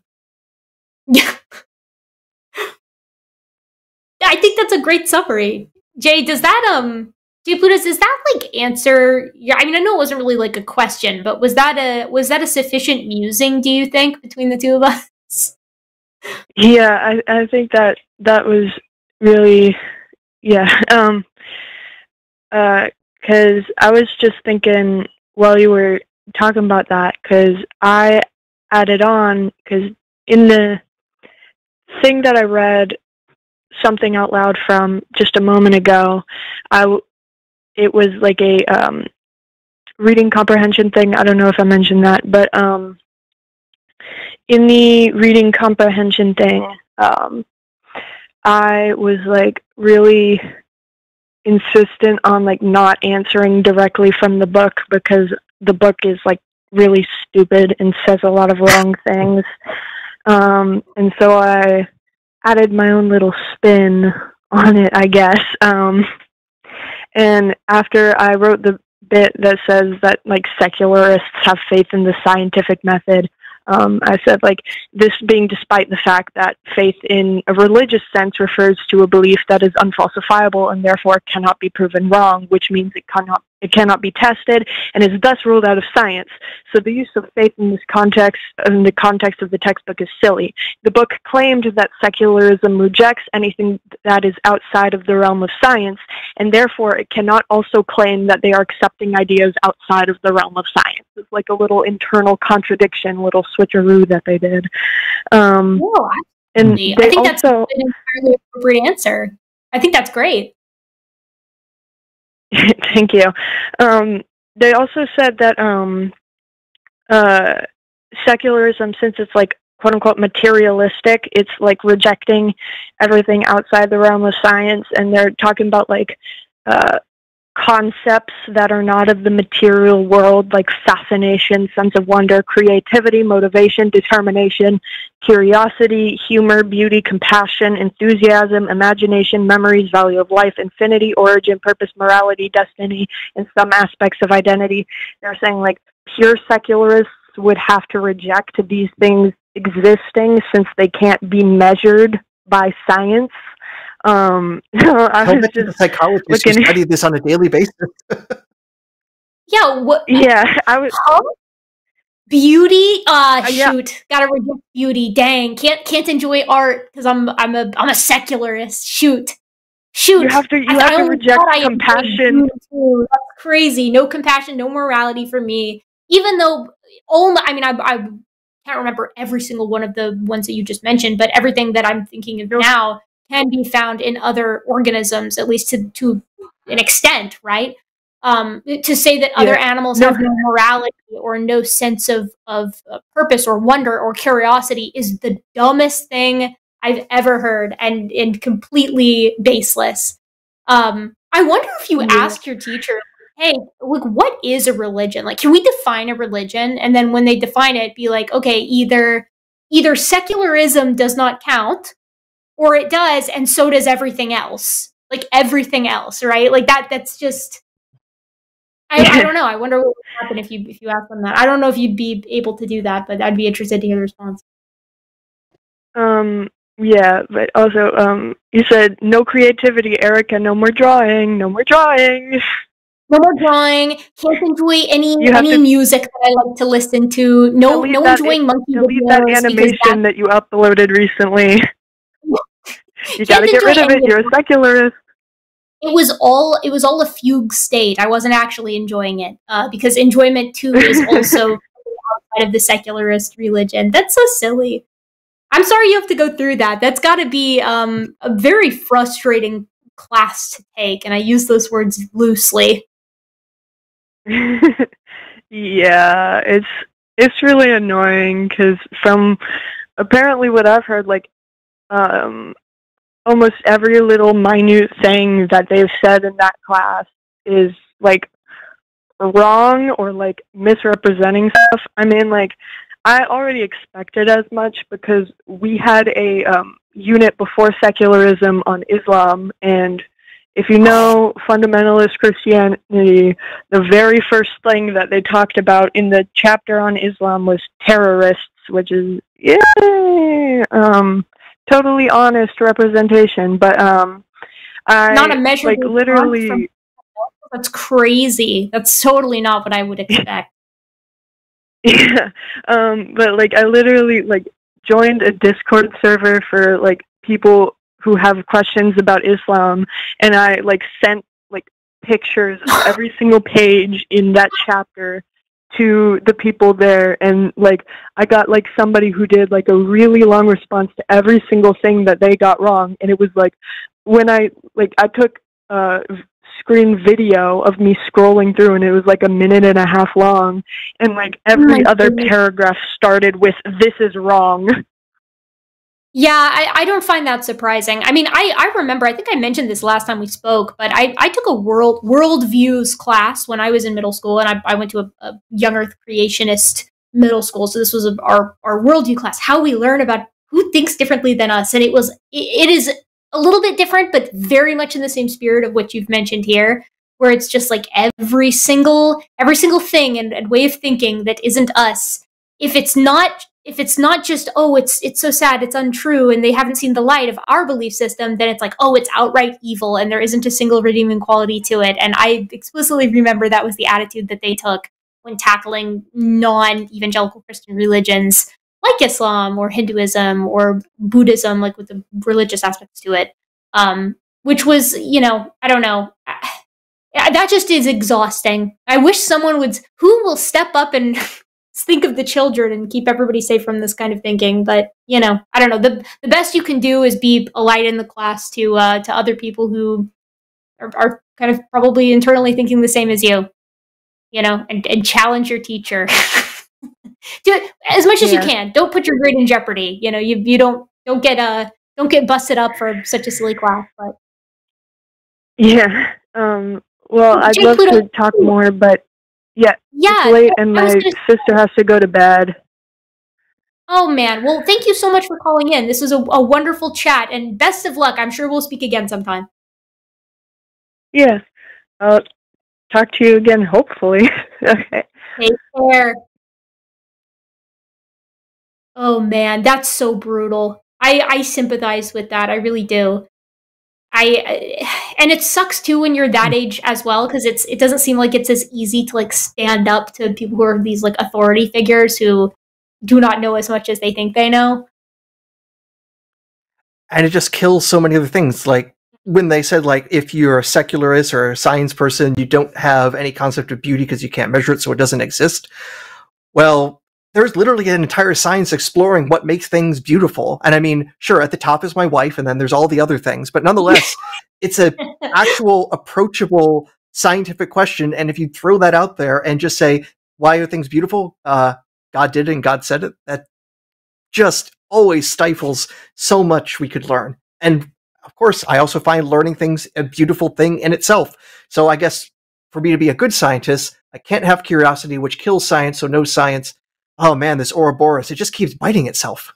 Yeah, we were doomed from the start. I know. One of the curiosity one was like, what? Are you actually telling me that other animals aren't curious? Like, they don't engage in science in the way that we engage in science, and what, we're to expect they have zero curiosity? Like, that's just, or morality, or compassion for one another. Like, that's just like brutally incorrect. Yeah. And like, you know, we talk about how like science a lot of the time goes against our common sense. Every now and again, there's something that your common sense is just like, it is so evident that you're like, no one in their right mind would actually posit this, who hung out with any animals or observed any other critters at any. It's just crazy to me. Yeah, it also reminds me that, like, if we're going to look for a religion for curiosity, well, I'm sorry, that in the medieval Christian tradition, curiosity was basically considered a sin. It was a pathway to heresy. So you basically had to, in many ways, I imagine the medieval church similar to Bobby Boucher's mother from The Waterboy, just completely blocking out the rest of the world, just saying, and just anything else is of the devil. Anything else that's the devil's work, devil's hands. Man, that's brutal. Yeah, Mama told me. Mama always told me, ain't got a toothbrush. That's why it's so ornery. So our next question, I'm psyched for this one. All right, this one this one's for me. Don't worry, Raymond him from Florida is still present. Wants to talk about dark matter, but this next one is all mine. Brandy, pronouns she, her, from Massachusetts. She's an atheist, and she's asking, why did gray wolves domesticate with modern humans, but not other cousins like Denisovans or Homo neanderthalensis? So Brandy, you are on SkepTalk. Can you hear us? Yes, I can. Thank you for taking my call and my question. It is nice to be on with you, Erika. But yes, you're totally going to relate with this question. This question has been rattling around in my skull for a few years now. I've been studying hominid evolution since 2013, that time. And so I have a bachelor's degree in anthropology with a concentration on hominid evolution. Awesome. And so this question, right? So our anatomically modern humans, we venture out of Africa somewhere 75 to 55,000 years ago. We started exploring what today we call Europe and Asia, right?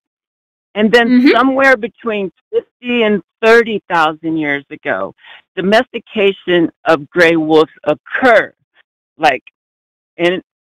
We take credit for it, of course, but the areas, and this is what's puzzling, the areas that they've come up with, like northern China and some places in Europe, where these gray wolves start to become domesticated within that time zone, according to the fossil record we have, right?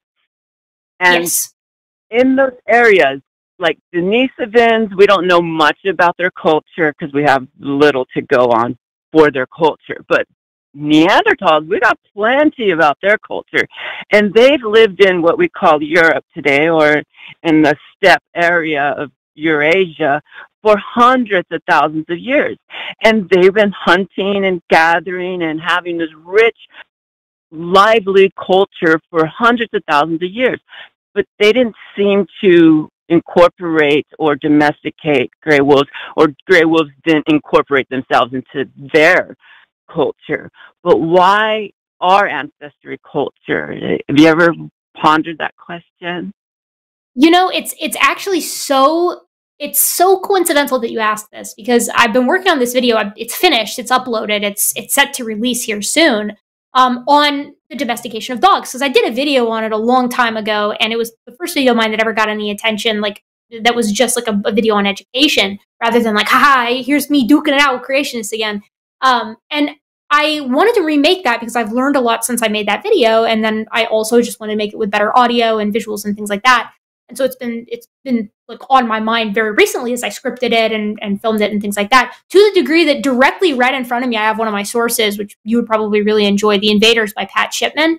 And Shipman makes a really interesting argument to answer that exact question. And I find it compelling because I also was like, I have no idea. Like, Neanderthals, to our understanding, were ridiculously capable. I mean, they did almost everything we did, used many of the same tools, were capable of felling much of the same game.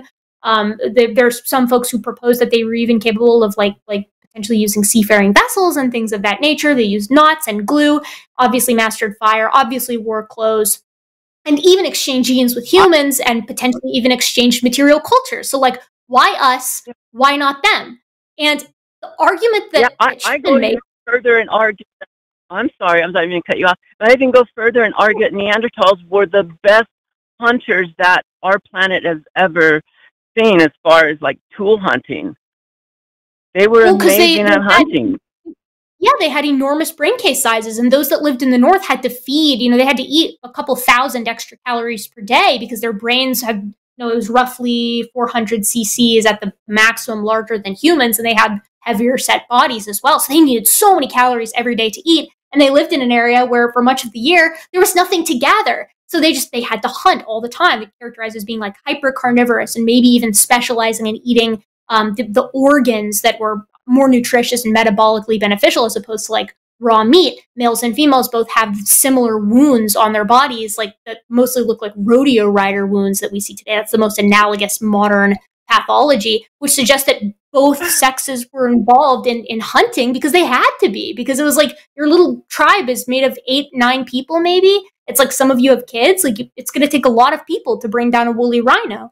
And we know this is part of the argument, right? Because we know that late surviving Neanderthalensis was pretty inbred. Their group size was pretty small, especially compared to what we see in anatomically modern humans as we come out of Africa in these waves and eventually come to, as you said, what we now consider Europe.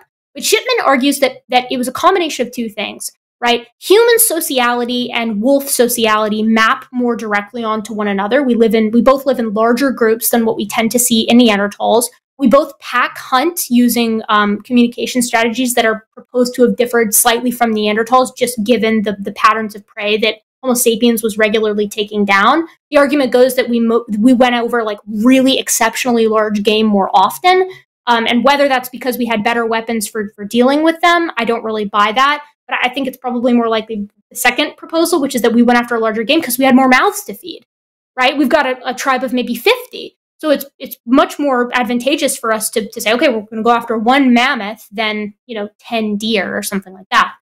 And because we were going after a larger game, which wolves were previously dominating along with cave hyenas because they had so many in their groups, Shipman argues that would have put us in one another's paths more often. So we hunt mammoth, they hunt mammoth. We're trying to guard our kills from them, they're trying to guard our kills from us. And the secondary argument goes is that because Neanderthals evolved in Europe, they recognized wolves from the very beginning as an enemy, a competitor in the carnivore guild that is not something worth allying with. And what that would mean is that when lone wolves, as they left their natal packs, would approach Neanderthal settlements, Neanderthals wouldn't tolerate them ever.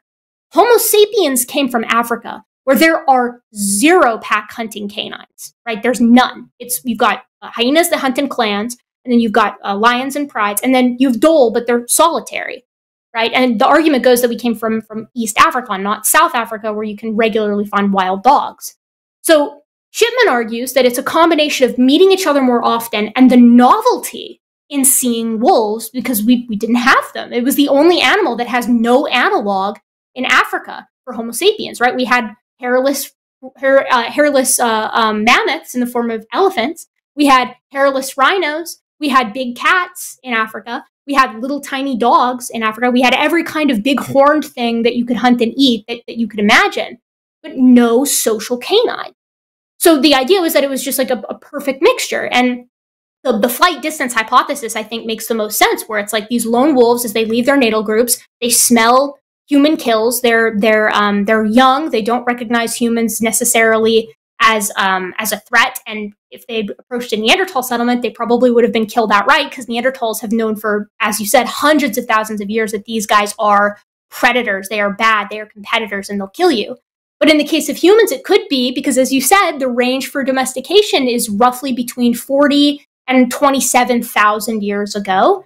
That's fast, right? And apparently there were several aborted domestication events where we find these things that look like wolf dogs, right? Things that are kind of, call them Paleolithic dogs. They look more like modern dogs than they look like ancient wolves.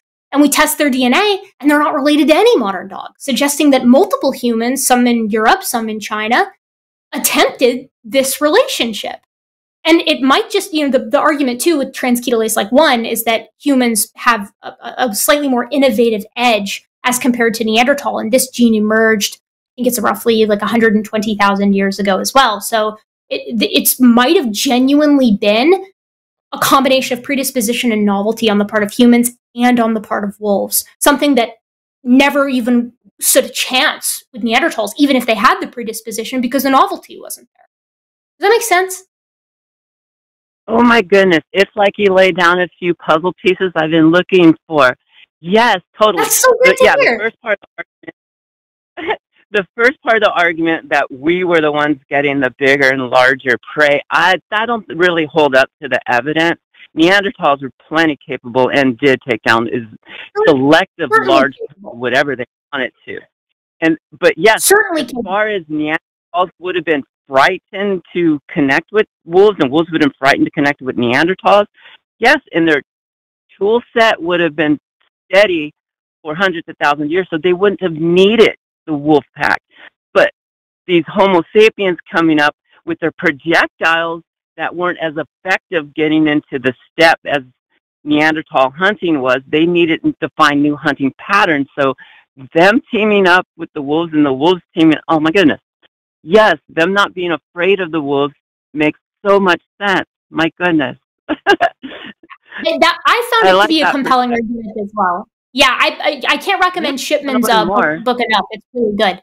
It's a good read. She also has another one where she compares dingoes, modern dingoes, as to like Paleolithic dogs as being like this pseudo intermediate stage that, obviously isn't literally an intermediate, but it's an analog for what the intermediate was. Because dingoes work side by side with Aboriginal people in Australia, but Aboriginal people do not selectively breed dingoes, right? They get them from their dens, raise them, and then if the dingo decides to leave, it'll leave, but half the time they stay. And then the dingo just grows up and works side by side with Aboriginal people doing the things that they do. And they're like to the degree where the dingo will get severe separation anxiety if taken away from the humans that it's grown up with.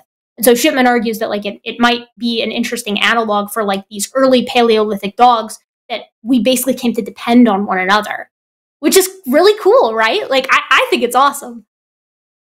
I think that's awesome. I'm curious to know how far back that relationship goes, because we know that evidence of Homo sapiens sapien in that area would have been about 62,000 years ago, right?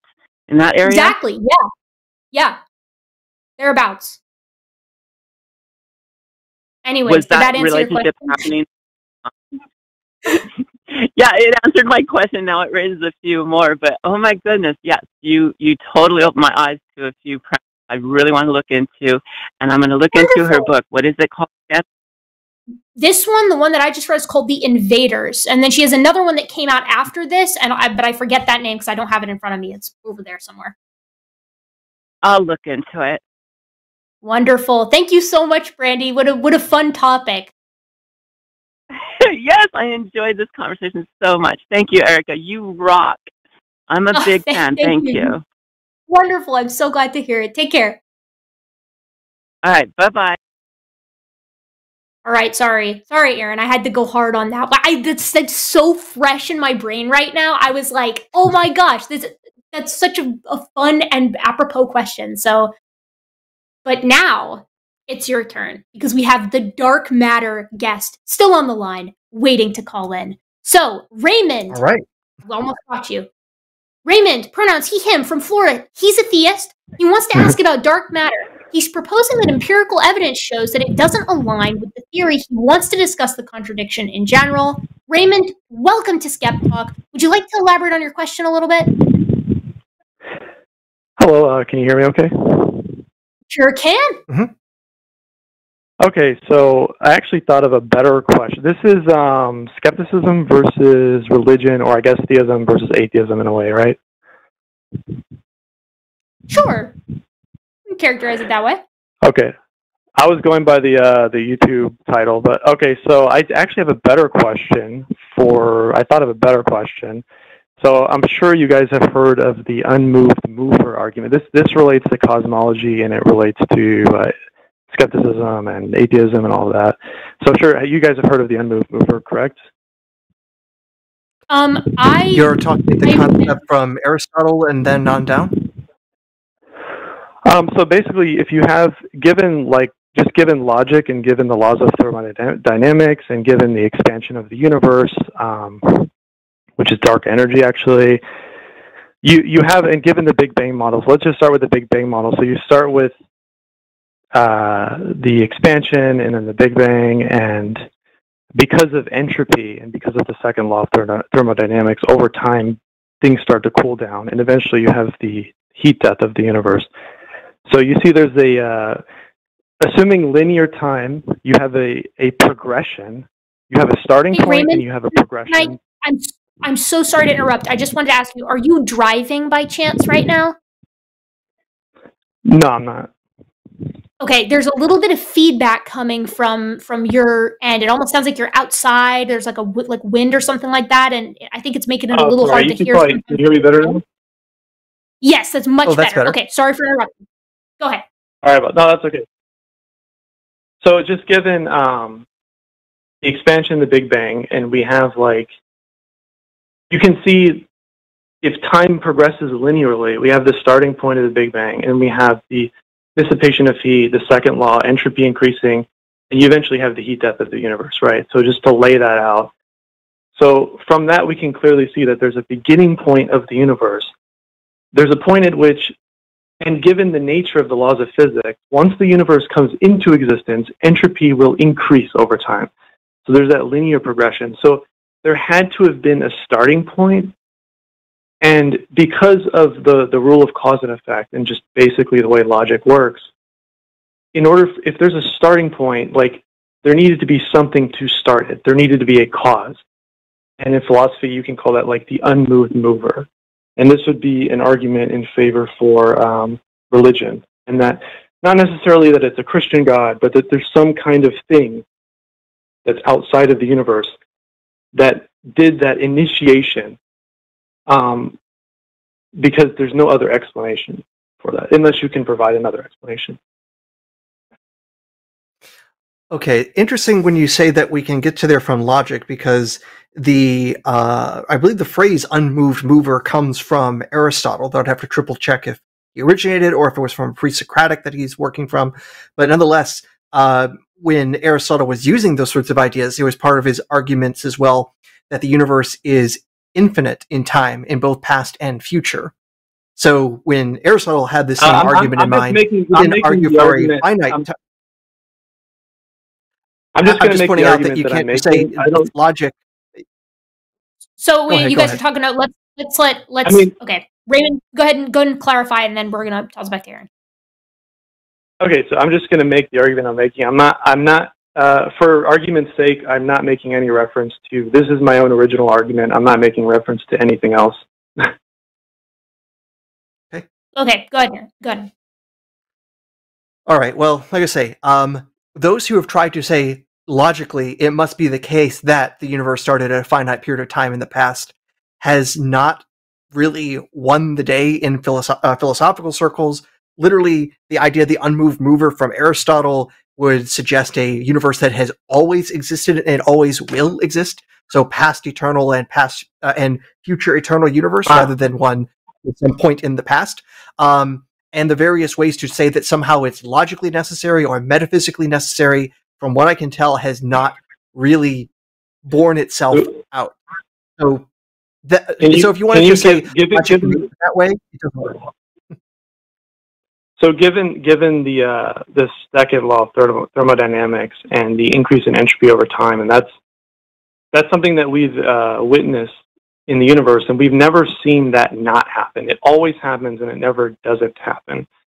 And we see linear time. I mean, if you want to argue for non-linear time, or if you want to argue that the laws of physics were different at the beginning of the universe, those are two alternatives that would actually maybe explain away what I'm saying. But if you assume linear time and you assume the second law of thermodynamics, it logically follows that there had to have been a starting point, and we have been progressing from that point onward. Not only the expansion of the universe, but the entropy increasing and so on and so on. It's so there had to have been, as you say, though,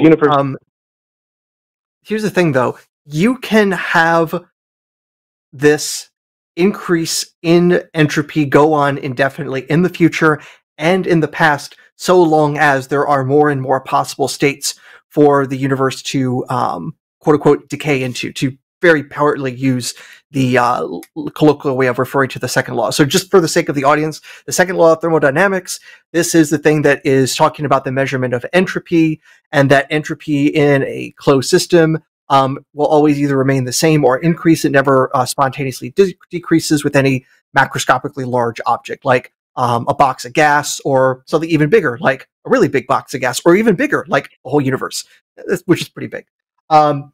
But all of that requires is Hey, Raymond, we're gonna go and let Aron finish because he was on a train of thought. We'll get back to you in just 1 sec. Go ahead.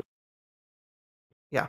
So for this law to continue to persist, all it needs is that there are more and more possible states for it to basically decay into. The whole reason the second law of thermodynamics exists is it's counting what are called microstates, the different ways that molecules could, for example, arrange themselves, and they're more likely to arrange in ways that are more numerous than are less numerous, just by pure probability.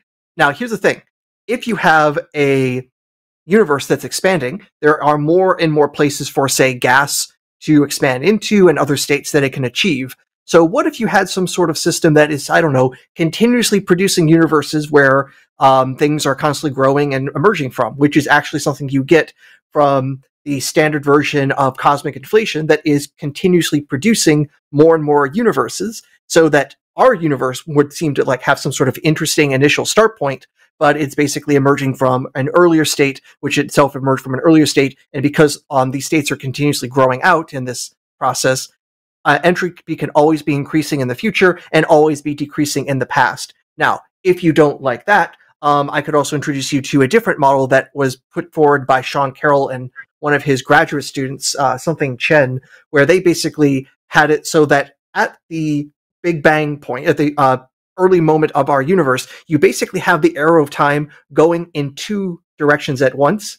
So basically, entropy is still continuing to decrease into the past from our point of view, but in the other universe where the arrow of time points the other direction, everything seems normal to them and our arrow of time is backwards and entropy is decreasing for them, so that actually you have this consistent way of having this sort of cosmology and taking very seriously this issue of the second law. And so this is something that is one of the cosmological models out there built strictly from accounting for the arrow of time, or the second law of thermodynamics, and it has a past eternal kind of universe. Okay, so I don't think that an infinite past is logically possible. I would like you to. Do you think an infinite future is logically possible? But an infinite future doesn't necessarily imply an infinite past. It's a two arrows. No, I'm just saying, you're saying one is logically impossible. I'm trying to see what you think is also logically possible or impossible. Yeah, I think that you can only have an infinite past with some kind of form of nonlinear time. But from what we can tell, well, we just again, have I'm going to point out that you're saying this is logical. So can you lay out a logical argument? Can you do like modus ponens, and so I can go premise one, premise two, conclusion? Sure. So if there was such a thing as an infinite past, you would need an infinite amount of time to progress to get to the present. But you can't progress through infinity. Why not? Because it would take an infinite amount of time. I got an infinite amount of time. You just told me. There we go. Problem solved. No, but you can't. Okay, so it's like a point. You can't go beyond infinity because it would take an infinite amount of time. You just can't do it. So I'm not going beyond infinity. It's just continuously there. No, well, infinite past. So like an infinite future, you can use the argument of it's just continuously there. But like for an infinite past, you need there to be a progression through time. And in order to get anywhere, you would need because I could say what happened 100 years ago, in 1900. You can keep going back further and further and further, infinity.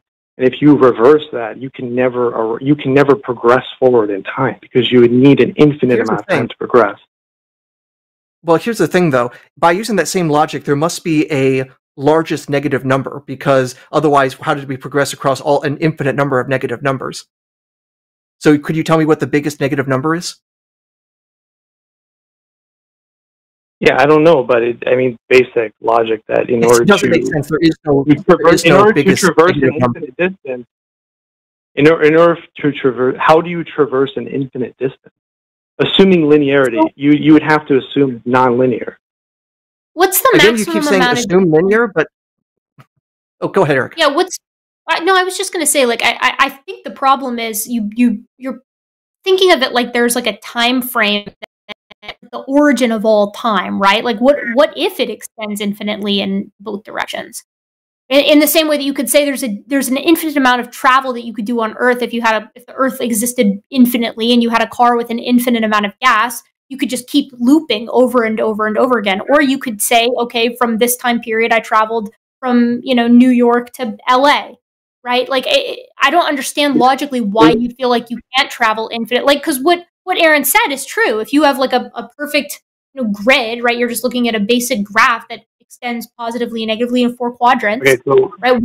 What about negative? Sure, I get what you're saying. I get what you're saying. I think that infinite past, in theory, you can maybe kind of make it seem like it makes sense, but in reality, it just a linear progression of time and an infinite past seem inherently contradictory to me. If that isn't the case, wait. I need to pause you there. No, let me say that point. Let me. But you have actually conceded, and you've also contradicted yourself. Well, hold on, Raymond. Just a quick second. We need to make sure that Aron knows where you're coming from here, and that we're going to let him talk, and then we're going to let you clarify your point, and then we'll go back to him again. So go ahead, Aron. So the thing that's confusing me is you're saying you can have a model, but you're saying it's also logically incoherent. If it's logically incoherent, you couldn't possibly have a consistent model. So this seems like you're contradicting yourself to say that there's an inherent logical possibility here. No, I'm conceding. I fundamentally disagree with you, and I don't think we're just not on the same page. So I'm just conceding the point so we can move forward because I have a separate point that I can make. Okay. So is there any evidence to support the idea that at some point you go from like very low entropy, like the beginning stages of the universe, to, you can call it medium, wherever we are now, to like the heat death, and then there's another universe that somehow comes out of that heat death? Is there any actual scientific reason to believe that that's real? Not only some kind of theoretical model, but actual physical evidence. Isn't Hawking radiation the point for that? Am I completely pulling that out of my ass here? Or is Hawking radiation? I don't think Hawking radiation will help answer this question. I don't think it relevantly touches it, but here's a few things that we could have. A few of them that might break your brain. Have you ever heard of a Boltzmann brain? Oh, this one's crazy. No. All right, it seems vaguely familiar, but no.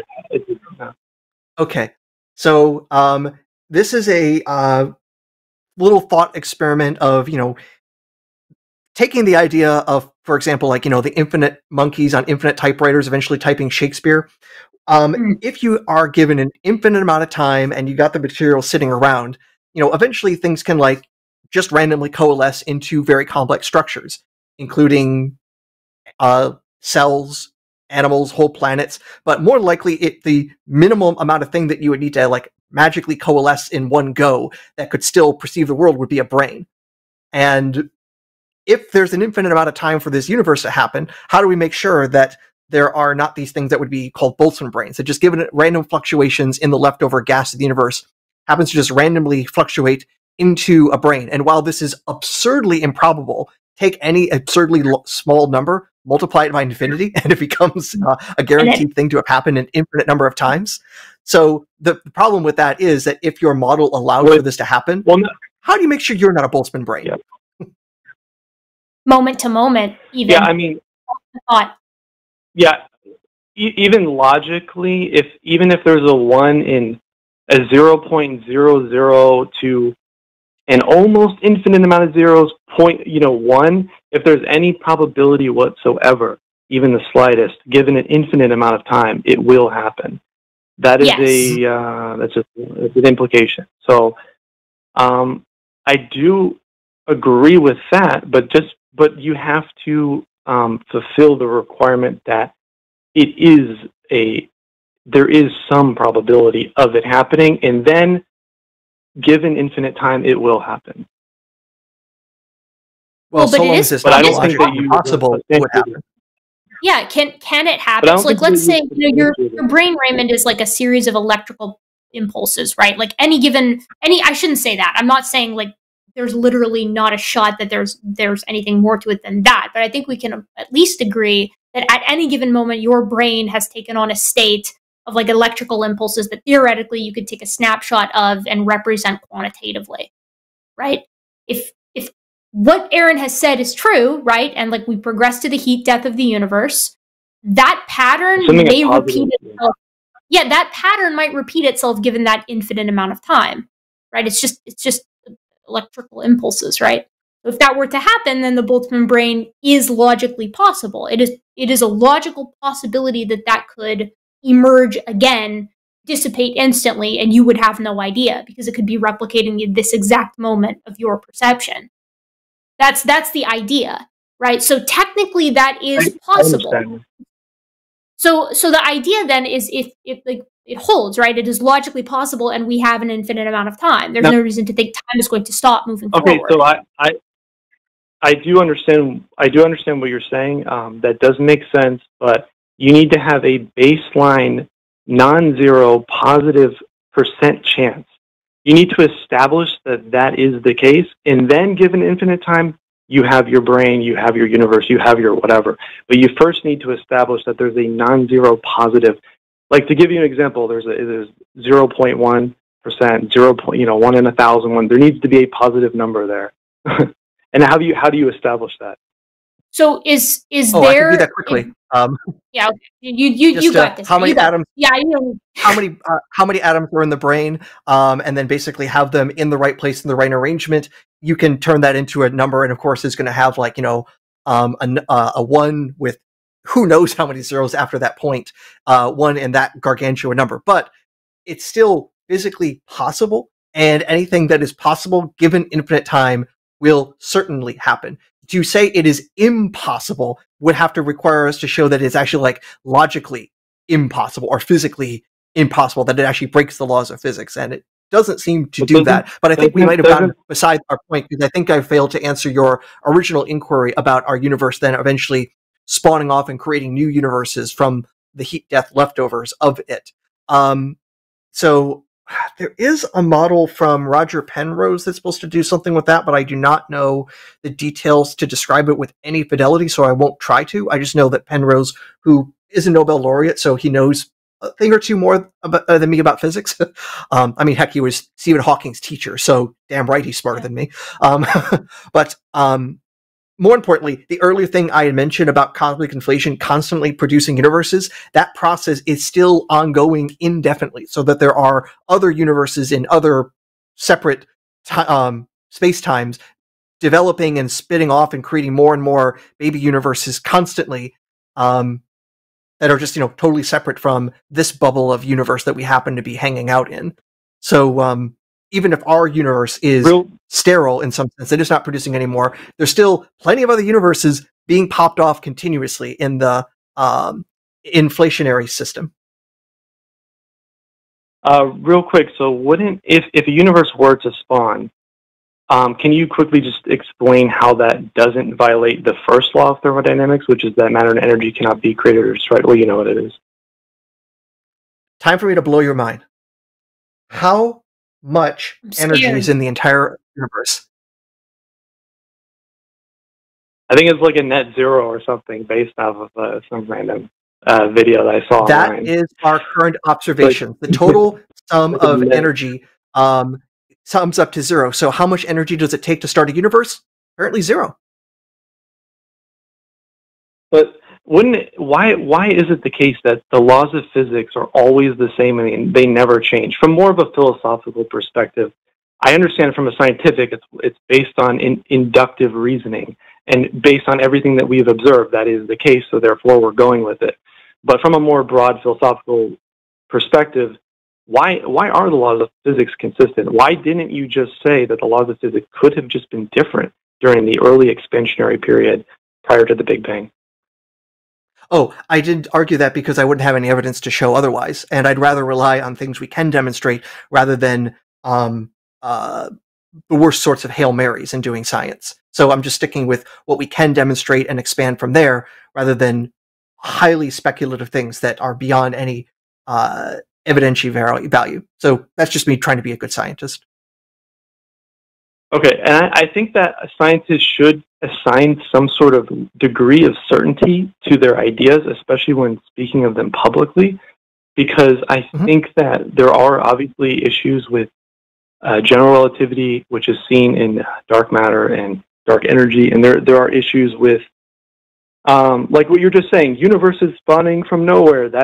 You're saying that that's not speculative, even though, I mean, clearly, to be honest, that we don't have an abundance of evidence to support the idea of universes spawning from nowhere. If anything, it's only happened once, and that's, again, it's not as substantiated. So if I may, when it comes to the evidence related to that, like I say, it is the outgrowth of the ideas of inflation that, as I mentioned to a previous caller, that Alan Guth came up with, and that explanation helps explain a number of observations that were otherwise not well explained in the early 1980s.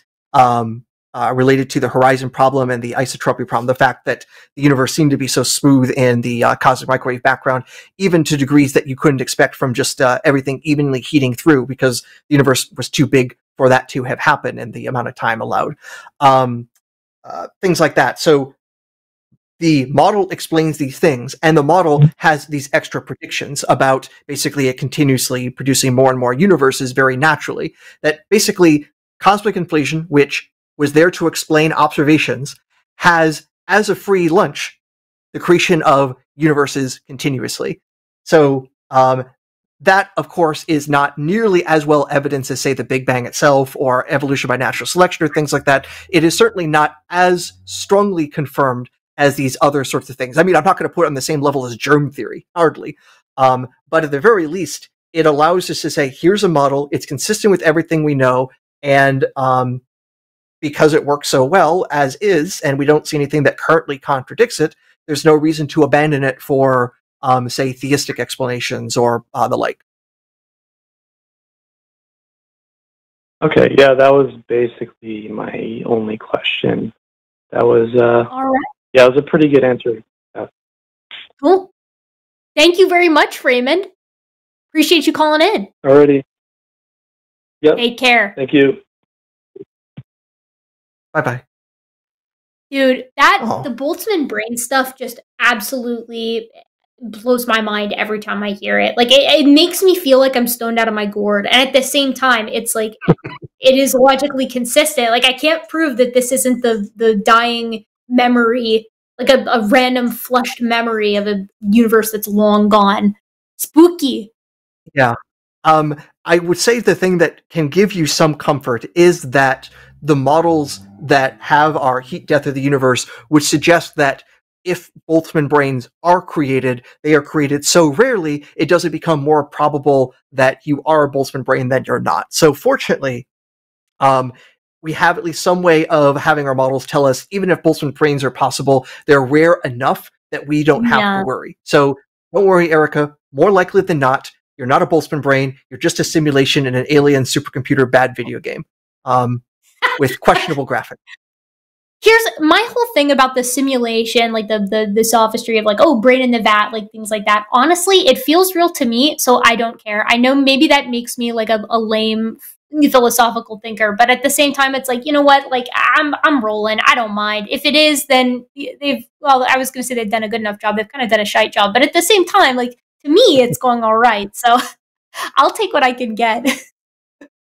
Yeah. All right, folks. If insofar as those things are there, I try to think about them. Okay, is this the sort of thing that a simulator actually would spend compute cycles creating? Because to me, it kind of almost creates its own simulation problem of evil. if you are even just a high school student in the hyper universe creating these simulations, would you really create a universe that includes tsunamis, cancer, and the Holocaust? No, that would make you a moral monster. I would say counterpoint. I have seen many of my friends play Sims 2, and they are moral monsters. So that might answer your question. I don't know. They would probably at least say, because I've heard people say this, that at least they're just saying, hey, it's just computer code. They don't actually feel anything. But the fact that we have sentience, at least I know I do. I'll assume most other people have sentience as well. Jury's still out on me. Jury's still out. Yeah. Fact of the matter is, I know I have sentience. So someone who's created a universe that includes people like me with sentience that undergo untold suffering is extremely hard to explain. Well, conversely, what would people actually create? Basically giant pleasure simulations, more likely. I mean, they would probably make, really fun video games to play in rather than other universes where people just suffer and die for reasons.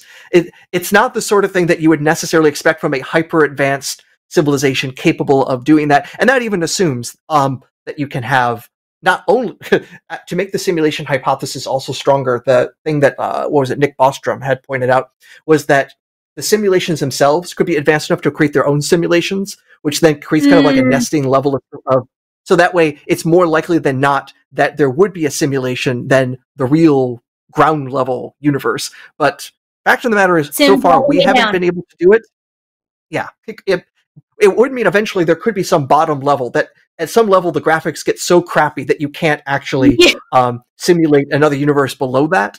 There are other issues as well. The fact is, to create a universe, to create a computer that perfectly simulates the universe, the minimum size it has to be is the universe.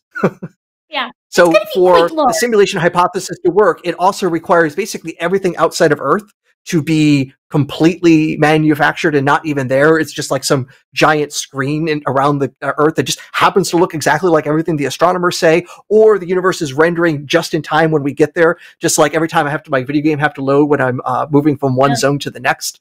It becomes kind of crazy when you think about it. It's all DLC, I'm hoping that we'll get the solar system DLC before I die, but we'll see. I mean, I'd like to see us get past the moon, like a human past the moon. I think that would be really epic. But we still have one more caller, and before we take this caller, I would like to remind everyone. I haven't been looking. I don't know if you guys have been slacking or not. I'm going to assume you guys are doing a really good job sending in super chats, because super chats keep the lights on here at the line and here at SkepTalk. So send in super chats and ask me and Aron silly questions if you would like. Okay, don't forget. Now on to our next and final caller here. We have Michael, pronouns he, him, from California. He's an atheist, and he wants to ask a clarifying question about genetic diversity amongst ethnic groups. So this is going to be an interesting one. Michael, can you hear us? Yeah, I can hear you. Hey, Erika. Hey, Aron. Y'all are doing it.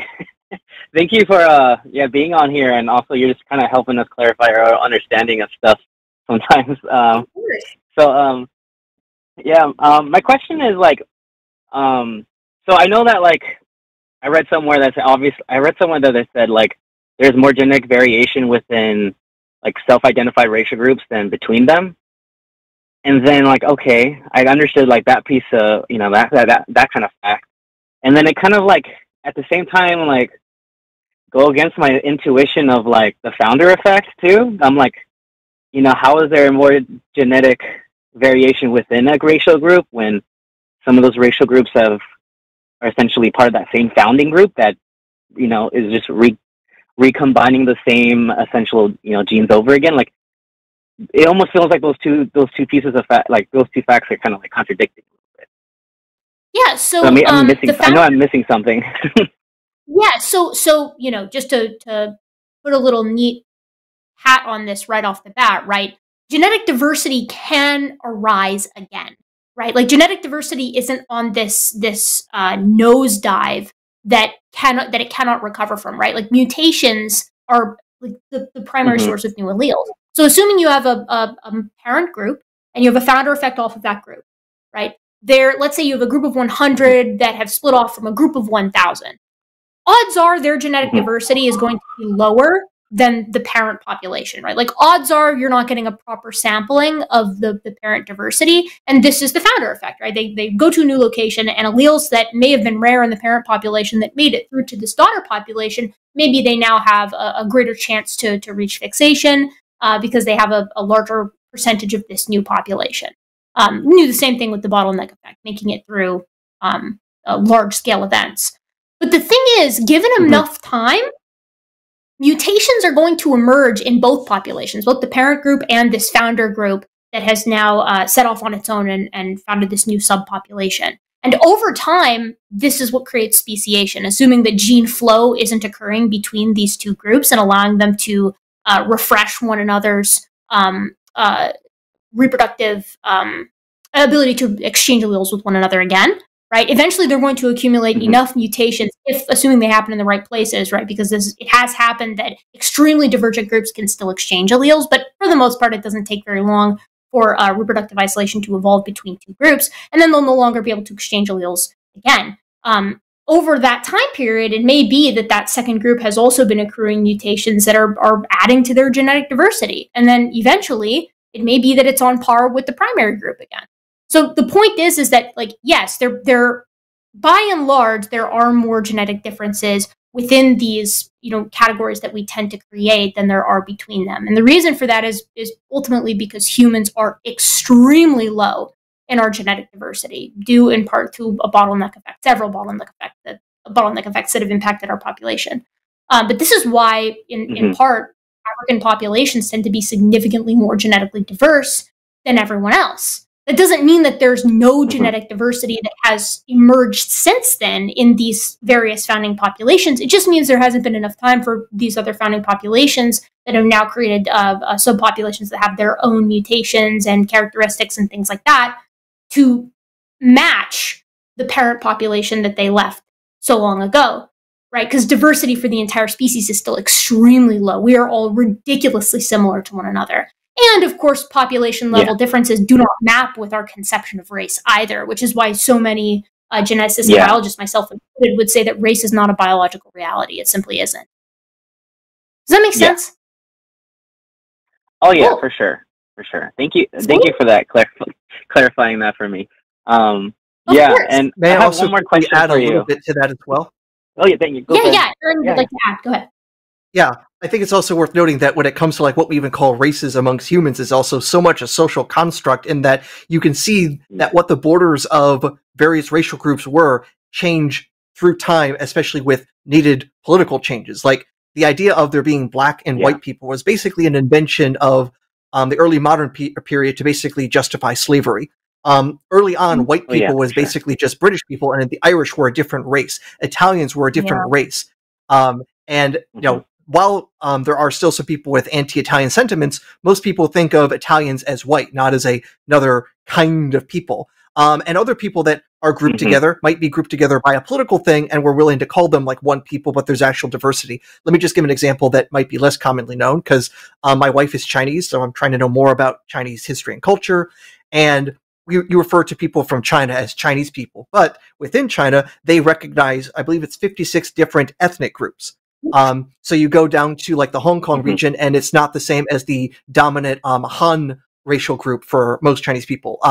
If you go to the far west of China, it's actually more of a Turkish population, and the Chinese spoken there is noticeably differently pronounced in that it doesn't even have tones like Mandarin Chinese does. Go to the northeast, and it's from a different racial group known as the Manchus, and while my wife is supposed to be of Han ancestry, her last name is actually of Manchu origin for complex family reasons. But to outsiders, they're all just Chinese people. Within China, no, these are differences that are very noticeable. Yeah. And of course, Americans not telling the difference between Koreans, Japanese, and Chinese people is just because of what we have decided of how we lump people together, and the fact that who does the lumping decides what group you're in really tells you the groups are artificial. And I guess kind of context convergently in different locations, right? So the things that we might consider characteristic of one race actually show up in multiple races, right? Because it's just how our genomes respond to selective pressures. So sorry, you were saying something. No, oh, just because like I guess I think context matters. So so I'm also I'm half Chamorro, which is like the indigenous people from the island of Guam.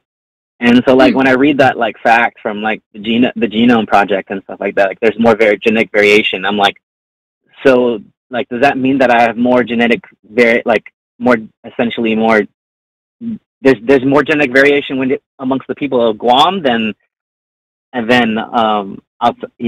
though I have more genetics in common with people outside the island of Guam than within the island of Guam, or is that different situation?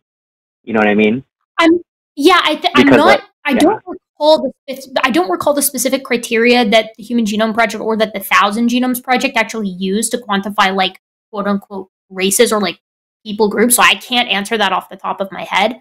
My inkling would be that the groups are decently large in size. I mean, it ultimately is always going to come down to the fact that it's like, okay, the two major groups are like folks who have like sub-Saharan ancestry, because this is like the original group that all humans descend from, right? Everything is a founder off of that group. So that diversity is the greatest. And then all of these other groups nest sequentially within that group with regard to like genetic diversity and phylogeny. And then you can also look at things like heterozygosity and linkage disequilibrium and things like that. But overall, the diversity in general, too, is just super low with humans. We are all ridiculously similar to one another. And the minute difference. We're ridiculously inbred.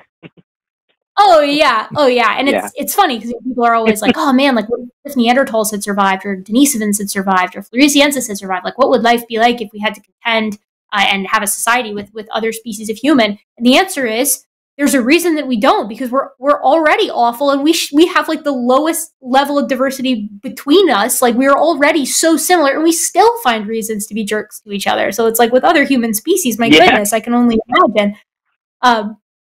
So sorry, does that answer your? There's just like a tangent that came to mind. Did that answer your question? Oh yeah, it did. It's perfect. And my only last question for you, and again, you can let me go if you want to answer it as I leave. But I did a super chat a couple of shows ago when you were on, and do you have any updates on the whole Homo naledi fiasco type of thing that happened? Oh my goodness. Yeah, actually, I have a video. I'm more head on videos right now than I have been in quite some time.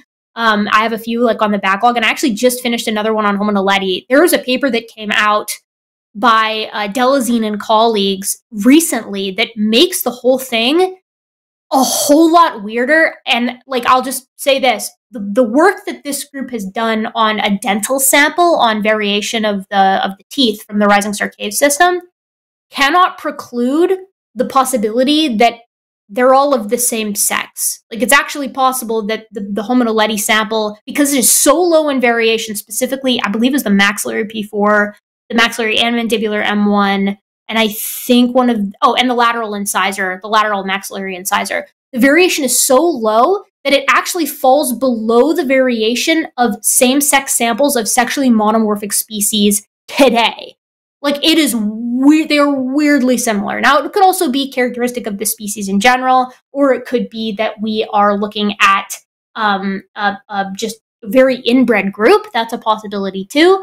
But can you imagine what that does for the interpretation of like this proposed burial or proposed funeral caching if they're all of the same sex, like if it's all males or it's all females, in a hominin with a brain case the size of Australopithecus, and there's 24 individuals down there? I don't know what that says about our assessing these hypotheses in general. I still buy the funeral caching. I don't buy the burials. But sorry, go ahead, Aaron. I'm going to say that I think you actually are saying the evidence is now indicating that this was actually a man cave. Like, for real, actually. Like, it's actually possible. And in which case, they probably died watching too much television, drinking too much beer, and just didn't get out enough. It's funny, but it actually might be it might be that we're sampling a single sex down there. That would be crazy. Like, yeah, I find it a very hard sell that flooding or predators are accumulating a single sex collection of 24 individuals. That statistically is not gonna fly for me. Does that mean that they're burying their dead and using fire and art and, you know, advanced tools and things like that and trussing up their dead to get them down to the bottom of the cave system?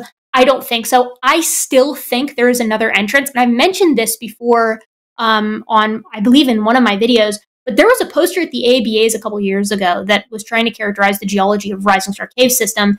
And they softly pitched the idea that there's been some reworking of that area. I know that's not what Berger and colleagues hold to now. They think that, like, truly Naledi had, like, squeezed through all these convolutions with the brain of an Australopith, pulling its dead behind it and using fire to light the way since it's so far in the dark zone of this cave. I don't think that that's the case. But as far as, like, oh, have there been any new developments with regard to, like, new papers that have come out outside of that one? I don't think so. The most recent one was Martin Young Torres that was like, there's not enough evidence for burials. And there's not enough evidence for burials at present. But I think it's also quite striking that of all, oh, sorry, go ahead. No, I think that's, like, unfortunate too, right? Because, like, it's having a ripple effect. Because, like, I'm in education, and yeah, I've seen some. I always, like, peruse obviously educational videos I can show, like, my students. And, like, that's already made its way into some of our, you know, educational videos on human evolution. Like, that's already now being said that we're doing burials and they're referring to Homo naledi. And it's like, we don't know that yet. But, we don't. But and it sucks because, like, none of the reviewers, of all of the reviewers of that initial set of papers, right, that was published in eLife on the art and the burials and the potential fire, that was only, like, softly pitched, but and the brain case size stuff, right? None of those reviewers were saying that they're definitely not burials. None of them, right? Every single one of them was like, they might be, but you don't have enough evidence to say that yet. The data are still inconclusive at present. You need to do more work, right? And some of the tests that they did were really weird with the sampling of the soil in fossiliferous versus non-fossiliferous areas. That was super sketchy. Some of the figures were really weird. And I know there's some super competent people working on that team. Absolutely. So I'm not 100% sure what was going on with that. Maybe it was a rush job to get it out in time with the Netflix documentary, which also everyone hated the fact that those two things coincided, and the eLife publishing model is a mess. But the best of my ability, and I keep up pretty closely with the Naledi stuff, is the Martin and Torres stuff is the most recent paper on the burials. And then there's this sex bias sampling thing that is just making the situation really weird. Because no matter what you hold to, whether you think that they got in there by accident somehow, that they were intentionally chucked down there, which is the idea that I think is the most reasonable. I think there's been reworking and there used to be an easy hole for them to chuck their dead down. Or they were intentionally burying them. Why do they all look so similar? Why is their variation so low? It is below sexually monomorphic species within a single sex. Like, the variation represented in some of these teeth, according to the most recent paper, are below, like, a group of all female gibbons who are ridiculously like, males and female gibbons, like, look ridiculously similar. Their variation is not very high. And that it's still lower in that single sex. But I don't understand what's going on. Again, I softly was thinking about the idea, like, okay, well, what if they just went to, like, the heart of the Appalachians and they got a super inbred pool of modern humans up in the Appalachians somewhere, and they just tested the dental variability of them? Would that explain the variation, the lack of variation that we see in Naledi? I don't know. I have no idea. But the bottom line is it remains a very weird site. And I'm so glad that it exists. Like, it's such a rich assembly. And that's the other thing. It's all Naledi. There's, like, a little bit of, I think it was, like, some baboon postcrania. It might have been a tooth. But, like, one baboon remain, and then, like, the rest is Naledi. How does that happen? If there's not some weird situation, I don't know. I can't explain it all. I'm sorry. I've been turning and tossing about the Naledi situation. No, it's great. And I still don't have. The weirder it is, the more interesting it is.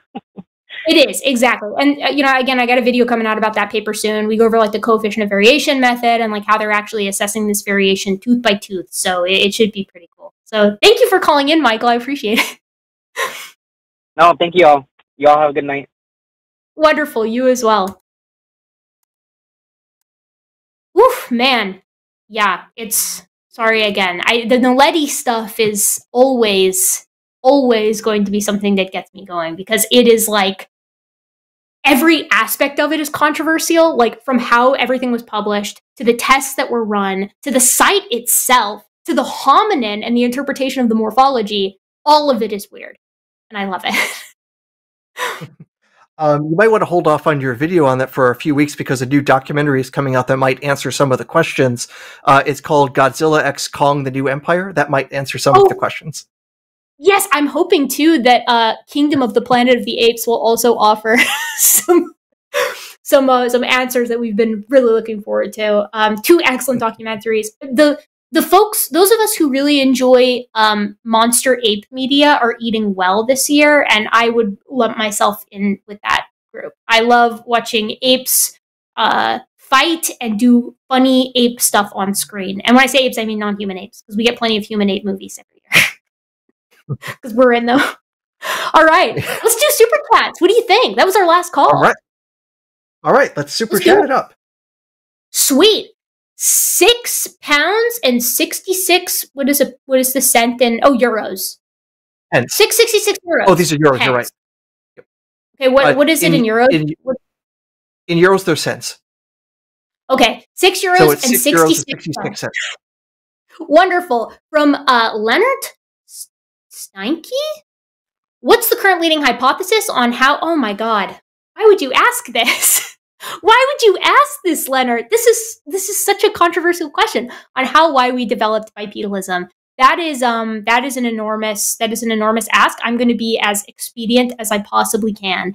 The how is pretty simple, and it's pretty dependent on the why. The leading hypothesis, insofar as I understand it, and the one that I personally subscribe to, is that bipedalism evolved out of apes that were already orthograde suspensory clamorers. So basically you have a critter that isn't too different from a modern day gibbon. Gibbons, which I love, are these cute little apes. They're very fluffy. They've got super wickedly long arms.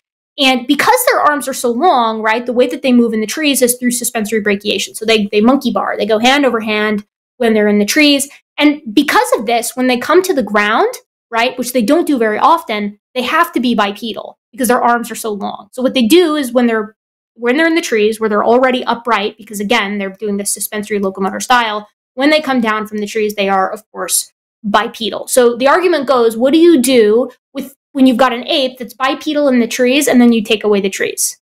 Well, you get an ape that is being pressured to be more bipedal on the ground and increase its efficiency. And the argument goes that when you look at the fossil record, and again, I subscribe to this, even though there are alternative hypotheses, you see exactly that. First, you see things like Auroran tuganensis and Sahelanthropus chinensis, which are, if you consider them hominins, and I do accept them as hominins, really apish, right? The only thing that they've got really pushing them towards hominins is a reduction in canine tooth size and aspects of the nuchal plane of the basic cranium. Other than that, they got an upright posture, and that's pretty much it. Once you reach Ardipithecus ramidus, you have a couple of the other characteristics that are going to lend themselves towards being a more efficient biped when you come to the ground, right? The foramen magnum is still anterior, but you've also got, like, the pelvis of this thing is insane, right? The top portion of the pelvis, the ilium, is actually super derived in Ardipithecus, and the lower portion, the ischium, is really basal. So you've got a pelvis that is literally in transition in a hominin that lived in a mosaic environment. So an environment that was a lot of trees, but also breaking up these trees are like patches of grassland. So you've got a hominin that's partially, fit for the trees and partially fit for the ground, living in an environment with both. Well, if that's not a transitional species, I'm not sure what is. It's been argued to have one arch in the foot, a partially valgus knee, and it's got that wickedly divergent toe that actually worked in part to help it grip the branches and in part to stabilize itself in the stance phase when it came down from the trees, biomechanically speaking. And then you've got Australopithecus, which by the time you hit Australopithecus, roughly like 4.2-ish million years ago, you're looking at something that's fully bipedal. When Australopithecus was on the ground, it was bipedal, and there is no denying that. It has all of the suite of characteristics to be a biped, and it couldn't not have been a biped. So again, to sum it up, my argument is that bipedalism evolved because you had an ape that was a suspensory clamberer and already upright in the trees because it made it easier to forage at the ends of branches, and then you take away the trees due to climate change, which happened at the end of the Miocene, after the Miocene climatic optimum. And then you had a population of apes that had to very quickly adapt to being first partially on the ground and then entirely on the ground. So I hope that made sense. Thank you, Leonard. 15 pounds from Freakish Uproar. I was hoping to pick both your brains. If humans would go extinct, what species would you feasibly see developing sapience many generations from now? Both silly and serious answers are okay. Okay, Aaron, you first. Raccoons. Raccoons? Why? Well, for one thing, they already have basically opposable thumbs, so they got everything they need for tool making. Why not capuchins? Why not something that's already got the primate big brain to body size? Raccoons are cute. Okay, I like that answer, actually. And you know what? Let's normalize that as good, like, scientific reasoning for supporting your hypothesis, because it's cute. I support this. This has my seal of approval. I want that known. So I think my silly answer would be some kind of cephalopod, but unfortunately for cephalopods, I'll just pick one, like octopi, or octopus, or maybe even a nautilus. I think that's a fun answer, but because they have the tentacles, they could feasibly make tools using their tentacles, but the problem is, one, they live underwater, so no fire. They would have to become terrestrial first. And two, and this is the sadder answer, they have really short lifespans, right? It's really hard to do a lot in their short little lifespans. Even the females, which tend to live a lot longer than the males, max out at, like, I think 8 years in some of your Great Pacific octopi, whatever. I think all of those are acceptable. What we need is the octopus to become intelligent enough that it can come out of the water and tell us what its preferred plural is. Finally some good content. Exactly. Like, I want them to come tell us their preference. And I also want them to hang out with us and help us achieve interstellar dominance. My for real answer is only if all primates are extinct. My money is on proboscideans or crows. One or the other. Okay, next question. $5 from Whiskey Spirit Guide. What's blue and bad for your teeth? A brick moving at 9/10 the speed of light. That's a joke for you, Aaron. He didn't like it. Indeed, I would have to do the math on that, but assuming the brick is red, then moving at that speed, that would probably have a gamma factor of at least 2. So yeah, it would probably move into the blue spectrum. So yeah, a brick moving at that speed would, I think, be blue-ish. Bad for my teeth is a very, very lax way to put what would happen in that collision. Actually, I'm doing the math. Actually, a brick moving at that velocity would have a similar amount of kinetic energy as an atomic weapon. So it would be bad for your teeth, to be fair, because your teeth would be atomized. Bad for a city's teeth. Yeah. You would. What's the thing? It's like your teeth would be reduced from biology to chemistry in an instant. It might even go beyond that. I mean, I'd have to actually do the math to think if actually would become plasma, in which case even chemistry doesn't apply. We'll just say bad for your teeth, because I think that's true. I think that still holds. It's like saying, like you said, it's like, and is an atomic weapon bad for a city? Yes, and it's also bad for your teeth. Okay, yeah, 120. Yeah, okay, tell me what is this currency? CZK? I think Czech kroners. Is that it? Okay, Czech kroner.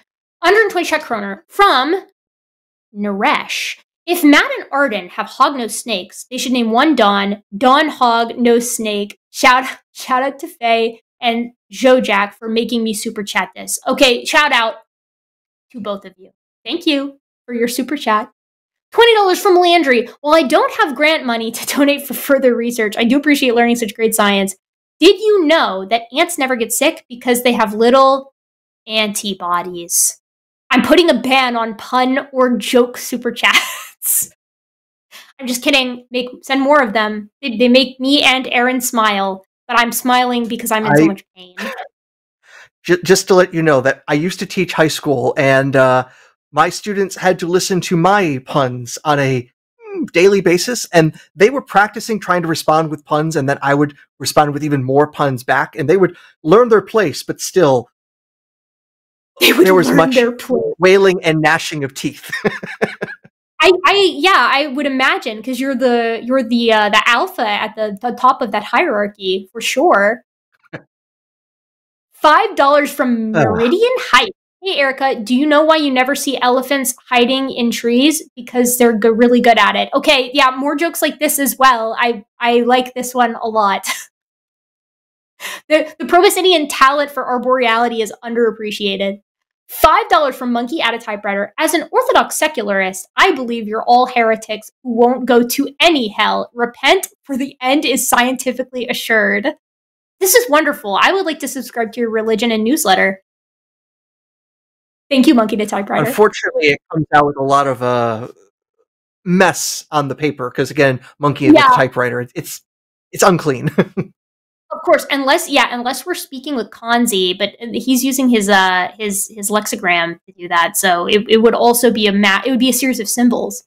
$5 from Monkey to Typewriter again. Seculars can't appreciate art. Must be why Christian music is topping all the charts. That heathen Taylor Swift can't compete. Great host. This is actually true. And the support for this, of course, is Christian Rock and Dan Letha, who makes all the Young Earth creationist comics that are they are what Vanta Black is to color to humor, right? Like, it all disappears in the black hole of Dan Letha's comics. You should check them out. They're horrible, but thank you.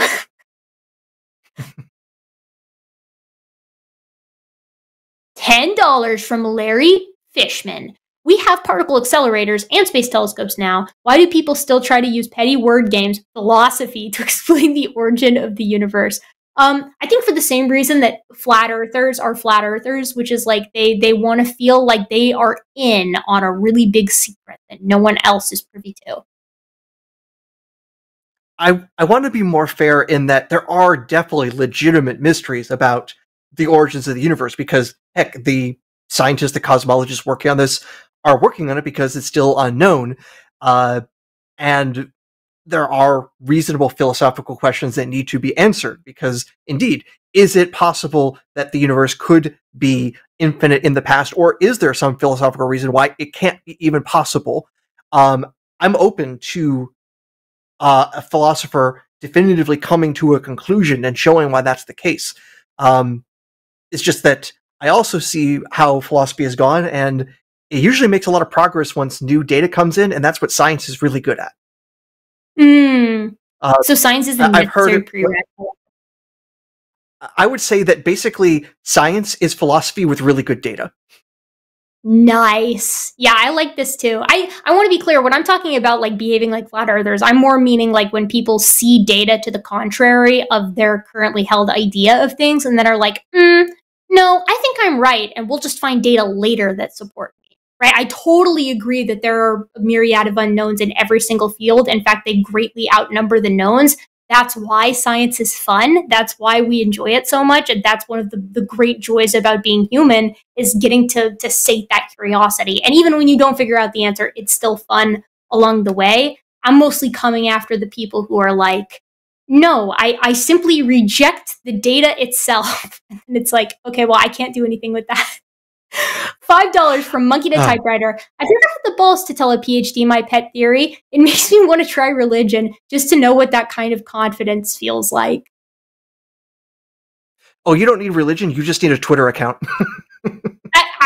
Oh my God. Actually, I completely concur. Yeah, and I'm going to come to religion's rescue here. I know plenty of religious people who are like the polar opposite of what some of the folks we had on tonight are. There is a specific personality that, when combined with religion or combined with any like weird fringe idea or ideology, they just become like this super powered irritation to all of us who enjoy science and good company. $10 from Charlie Carrot, helping to pay those bills. Thank you, Charlie Carrot. I will specifically tell Jimmy that you came to the rescue. £5 from Faye. Love you both. Erika asks, so Aaron, can you explain what the delayed quantum eraser double slit experiment implies? Erika, are you a transhumanist? Jury's still out for me on that. I really enjoy my ape body. I enjoy it. I don't know that you can progress past perfection, which is the hominoid that we currently are. But maybe you can, I don't know. I mean, I guess law of monophyly, you would still be an ape, you'd just be a robot ape, which does sound really cool, admittedly. Again, I need to think on this. Okay, Aaron, your turn. So I will probably not be able to speak to this with any good detail, but the quantum eraser is basically this experiment, which basically takes the quantum, the double slit experiment and the weirdness there, and adds another layer where basically, in effect, by which sensor you are measuring from, it affects what you see from another sensor. I'm leaving out basically all the details because I don't think I can, off the top of my head, explain it well. So, it's basically trying to show another strange effect where the measurement at one point affects the measurement in another spot in a ways that seem to be causally impossible because it also is independent of both the speed of light and even like the order of operations. But there has been also some recent discussion and debate if it's actually the experimental results are being interpreted correctly. And I know that Sabine Hoffmeier, another physicist with a YouTube channel, has talked about this a couple of times, and I would probably refer to her videos rather than my stellarly poor memory about the exact details of this particular setup. Thank you, Faye. All right, $10 from Ergo Meister. Do you know of any phenotypic traits from Neanderthal or Denisovan populations that were introduced into modern human populations? Actually, there's an entire like gene catalog of characteristics that probably came from like Neanderthals or Denisovans, or even both of them, like characteristics that their common ancestor had that they retain. But a lot of them have to do with minute things, and unfortunately, a lot of the Neanderthal ones are negative, like their predispositions to certain diseases. And then what that has suggested to some like biological anthropologists, like, you know, geneticists and things like in the vein of Svante Pabo, is that perhaps that's why we have like less Neanderthal or Denisovan DNA than maybe we actually interbred with them, because they were actually under like negative selection to weed them out of the gene pool. But I'm not sure how much support there is for that idea. It also, we do think, based off of the lack of mitochondrial Neanderthal like contribution, the level of contribution from Neanderthals on the mitochondrial side of things, we think maybe there was like an element of hybrid sterility too, like moving into the past, like how much interbreeding actually did occur. But yes, I hope that answered the question. All right, $5 from Faye. If you both watch movies involving your specialist topic, what is the most obviously wrong film example that you can remember? 10,000 BC, and it's not even close. Like anything, and I don't even study that time period, but they had mammoths helping them build the pyramids. I'm begging you, please, please don't do that. That's a really good choice. The first one that came to my mind was Armageddon. Because oh my god, no! I love that movie. I mean, I know it's horrible, but I still love it. I love it in the same way that I love it. Let me give you just one example of where the science just screams, holy crap, no. The final climactic moment where they have to detonate the nuclear weapon inside the middle of the asteroid just before it gets too close that there's enough time for it to split in half and avoid the Earth. So they actually, like, on the screen give you enough information about, like, the size of the asteroid, the altitude it's blown off at, and you can go ahead and do the numbers, and you'd realize the yield of the atomic weapon you would need. And when you do the number crunching, you'd find you don't need the energy of an atomic weapon to split this asteroid. You need the output of the sun. That's so. And you're going to do that basically. Doomed. Oh no! And of course, you can imagine what was going to happen on Earth when a nuclear weapon with the same yield as the sun, basically blowing up just north of the or just above the Earth's atmosphere. Yep. So, among many other problems with this film, that's just one. So, I believe in astronomy, it might be the wrongest movie that ever wronged. Nope. I have a better one for you. I guarantee you, you haven't seen this movie, or you would say that this is worse. Have you seen Moonfall? I know what you're talking about. Moon is a giant computer machine thing. I have not watched it. I just know that that's the basic premise. No, not Moon, which is pretty good. Moonfall, which is made by the same guy that did like Day After Tomorrow in 2012. The moon is falling to the earth, and they have to find a way to keep that from happening. I am begging you to watch this movie. I think it might be hazardous for your health, so I'm going to recommend that you in particular don't, because I'm a ding dong when it comes to astronomy and when it comes to physics. And even I saw this movie and I was like, this is like, you know, the comparison you just made, the yield of the atomic weapon would actually have to be as big as the sun. If Armageddon is that nuclear weapon from Armageddon, Moonfall is the sun. That's the difference that we're talking about here. That's how much worse this movie is. I had so much fun watching it. I can't recommend it enough. Okay, I thought part of it though was also like they do send a mission to the moon and they find out the moon is actually hollow and it's a giant machine and there was some sort of AI apocalypse in the past. That does happen, yes. Amongst all of the other things, that does happen. But there's a specific scene where the moon, like repeatedly the moon will get so close to the earth that the gravity is like overlapping. And so it's pulling things off of the earth towards itself. But then they try to launch a rocket at the same time. And then the rocket, I can't even explain it very well. But people in chat, I would like it very much if you encouraged Aron to watch Moonfall. So please tell him to watch Moonfall. Am I right or am I wrong? If I may also give the opposite of that, there is actually a different moon falling to the earth story by Neil Stephenson. It's called Seven Eves. Something basically hits and smashes the moon into a million pieces, and because of that, then the moon's parts then actually begin to fall to the earth, causing that sort of apocalypse. And they realize, hey, we got basically this many years to basically create a mission to get humans off the earth to survive this apocalypse, or otherwise bury people down as deep as possible to possibly survive it. It's called Seven Eves. Honestly, the book feels like there were like multiple endings like kind of attached to each other. There isn't like a proper like 5-act structure, but it's good science fiction in that. And so I'd say, besides like the starting premise, it basically just being a MacGuffin to get the whole thing started, Neil Stephenson usually tries to go out of his way to make things scientifically sound. Like reasonable-ish. I love that. Yeah. I really do enjoy it. If I can't, my problem though, I'm not even getting into it. I'm just gonna stick it with, I enjoy natural disaster movies. I enjoy watching them for the spectacle, and I recognize that not one of them has ever been accurate that I've seen, and I'm just gonna have to live with that.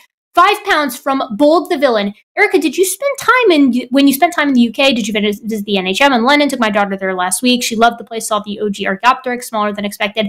I have been to the NHM no fewer than like 10 times. Maybe it was 9 times. I went to the NHM so often because it is amazing. I love that museum. I love the human origin section. I love the Darwin collection, which is also amazing. The whole thing is dope. I cannot recommend it enough. I'm so glad that you guys had fun there. And it's free. That's why I went so many times.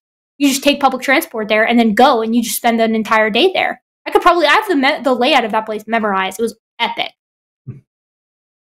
All right. I've been there once. One quick question. I thought the Archaeopteryx they have there is actually a cast. The original is in Germany, but please correct me. So they keep all casts like not out. So I'm not sure if the original is currently in Germany or if it's currently at the NHM. My understanding is that it has been both in both places. Like it's gone back and forth, but I don't remember if the one that's there now is the legit one. Okay, and I asked because I was there, but that was and I half remember this because I was there about 20 years ago, and things have probably changed in that time as well. It's possible, yeah. I mean, I know at the Kenya National Museums, like they have some really high quality casts that are on display, but nothing that is on display is actually the real material at most museums. Okay, $5 New Zealand dollars from Deepak Stevens. First time watching this show. I wish I had you guys as teachers in school. Probably would have learned a lot more science and biology. Great show. That's great to hear. Thank you so much for being here, and I'm glad you had a blast. I have a blast every time I'm here, so you know, you should keep showing up and you'll keep having a blast. $9.99 from Jason. Great show. I wonder your thoughts on the gay humpback whales recently photographed in Hawaii and how common it is in other species. # whale pride.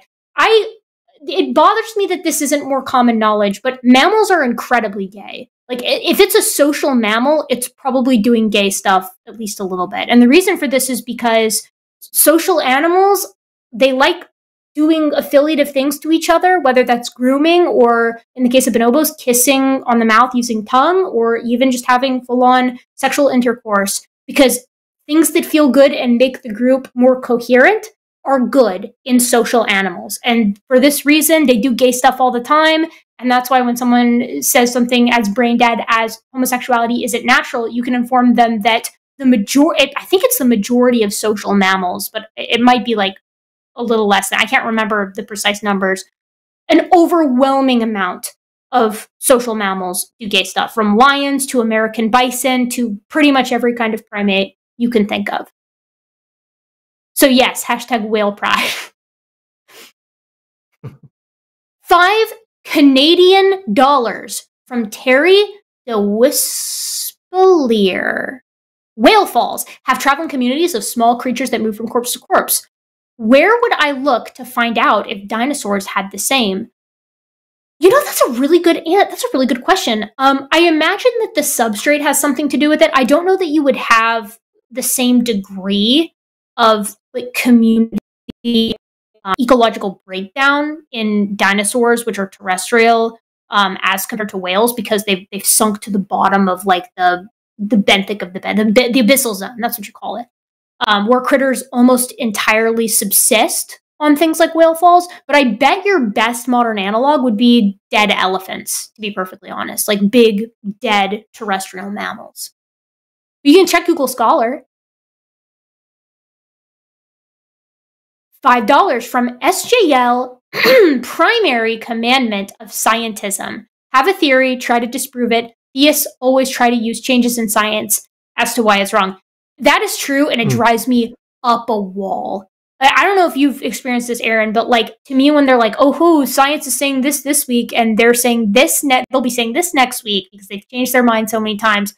Brother, that is its greatest strength: the fact that it can change with new information. I don't know why this is always presented as a negative. It just falls into the black and white thinking. You were wrong at one point, then you're definitely wrong now, and I'm not going to believe you because you were at one time wrong. And we got to be absolutely hard on everything. You can't say, well, this is probably true. No, right or wrong. Pick a side. We're at war. Yep. And then like you get the presuppositionalists too, who are usually the ones proposing it. And then it's like, oh, well, why do you think you're correct? And it's like, well, I presuppose it. And it's like, okay, cool. We are moving forward exactly 0 steps in this conversation forever. Yep. $5 from Doc Don Hogg. Professor Gibbon name dropped History with Kaylee in a recent video. Collab video or live stream when? Go fuck yourself, Jimmy. Jimmy Stowe. I would love to collab with History with Kaylee. We've chatted on Twitter. We are in each other's DMs, as it were. We're trying to work something out because I really do enjoy her content. And I wish I was a professor. I'm not yet, but I will be soon. In the next couple years, probably. Erika, remember, to be a professor, you just have to profess things. This is true. Or if I wanted to expedite the process, I could just go to Patriot University and write a thesis on the level of Dr. Kent Hovind, who, as I love to remind people, began his thesis with, "Hello, my name is Kent Hovind." Which is I think you need to actually take this up a notch. What you need to do is create your own university so you can be a university chancellor. Ooh, I do that, and then I make it so that all you have to do to get your dissertation is you have to do what Patriot University required, but you have to do it in crayon on construction paper. And make it even more of a gulf. $5 from Doc Don Hogg. Disney's black hole accuracy confirmed? I have not watched that film, mostly because I can only take so many bad science films at once, but it's from the late 70s. I know it exists, and it basically has like the spiral whirlpool black hole imagery, which is not accurate, but I haven't watched enough to know how much I need to tear my hair out. That is bizarre. I've never even heard of that. That's crazy. I didn't even know anybody had ever proposed that. It's not exactly a classic of Disney, but I think you can probably rent it off YouTube for $5 or whatever. Yeah, or other means, if I felt like sailing the high seas, which I would never do, but that's a possibility. $10 from Fine Point. I just wanted to say thank you to Erika for introducing me to the Mind Electric and by extension Miracle Musical. It has been occupying my brain for the past 6 months. Anytime someone tells me that my channel has introduced them to the Mind Electric or Miracle Musical as a whole, it makes me almost as happy as when people email me and tell me they're not creationists anymore, because they need more attention, and I know there will never be a Hawaii Part 3. I recognize that.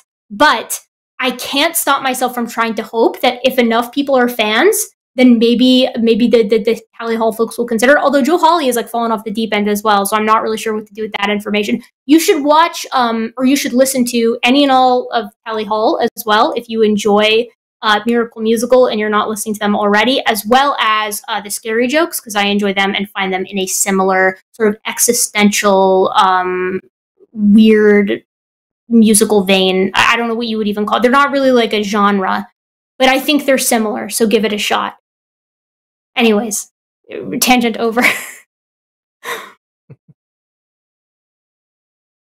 All right, $5 from Monkey to Typewriter. Show pitch. We Clockwork Orange Dr. Adair in a chair to force him to ingest Moonfall, the core Armageddon, Deep Impact. I would watch that straight. Are you trying to kill him?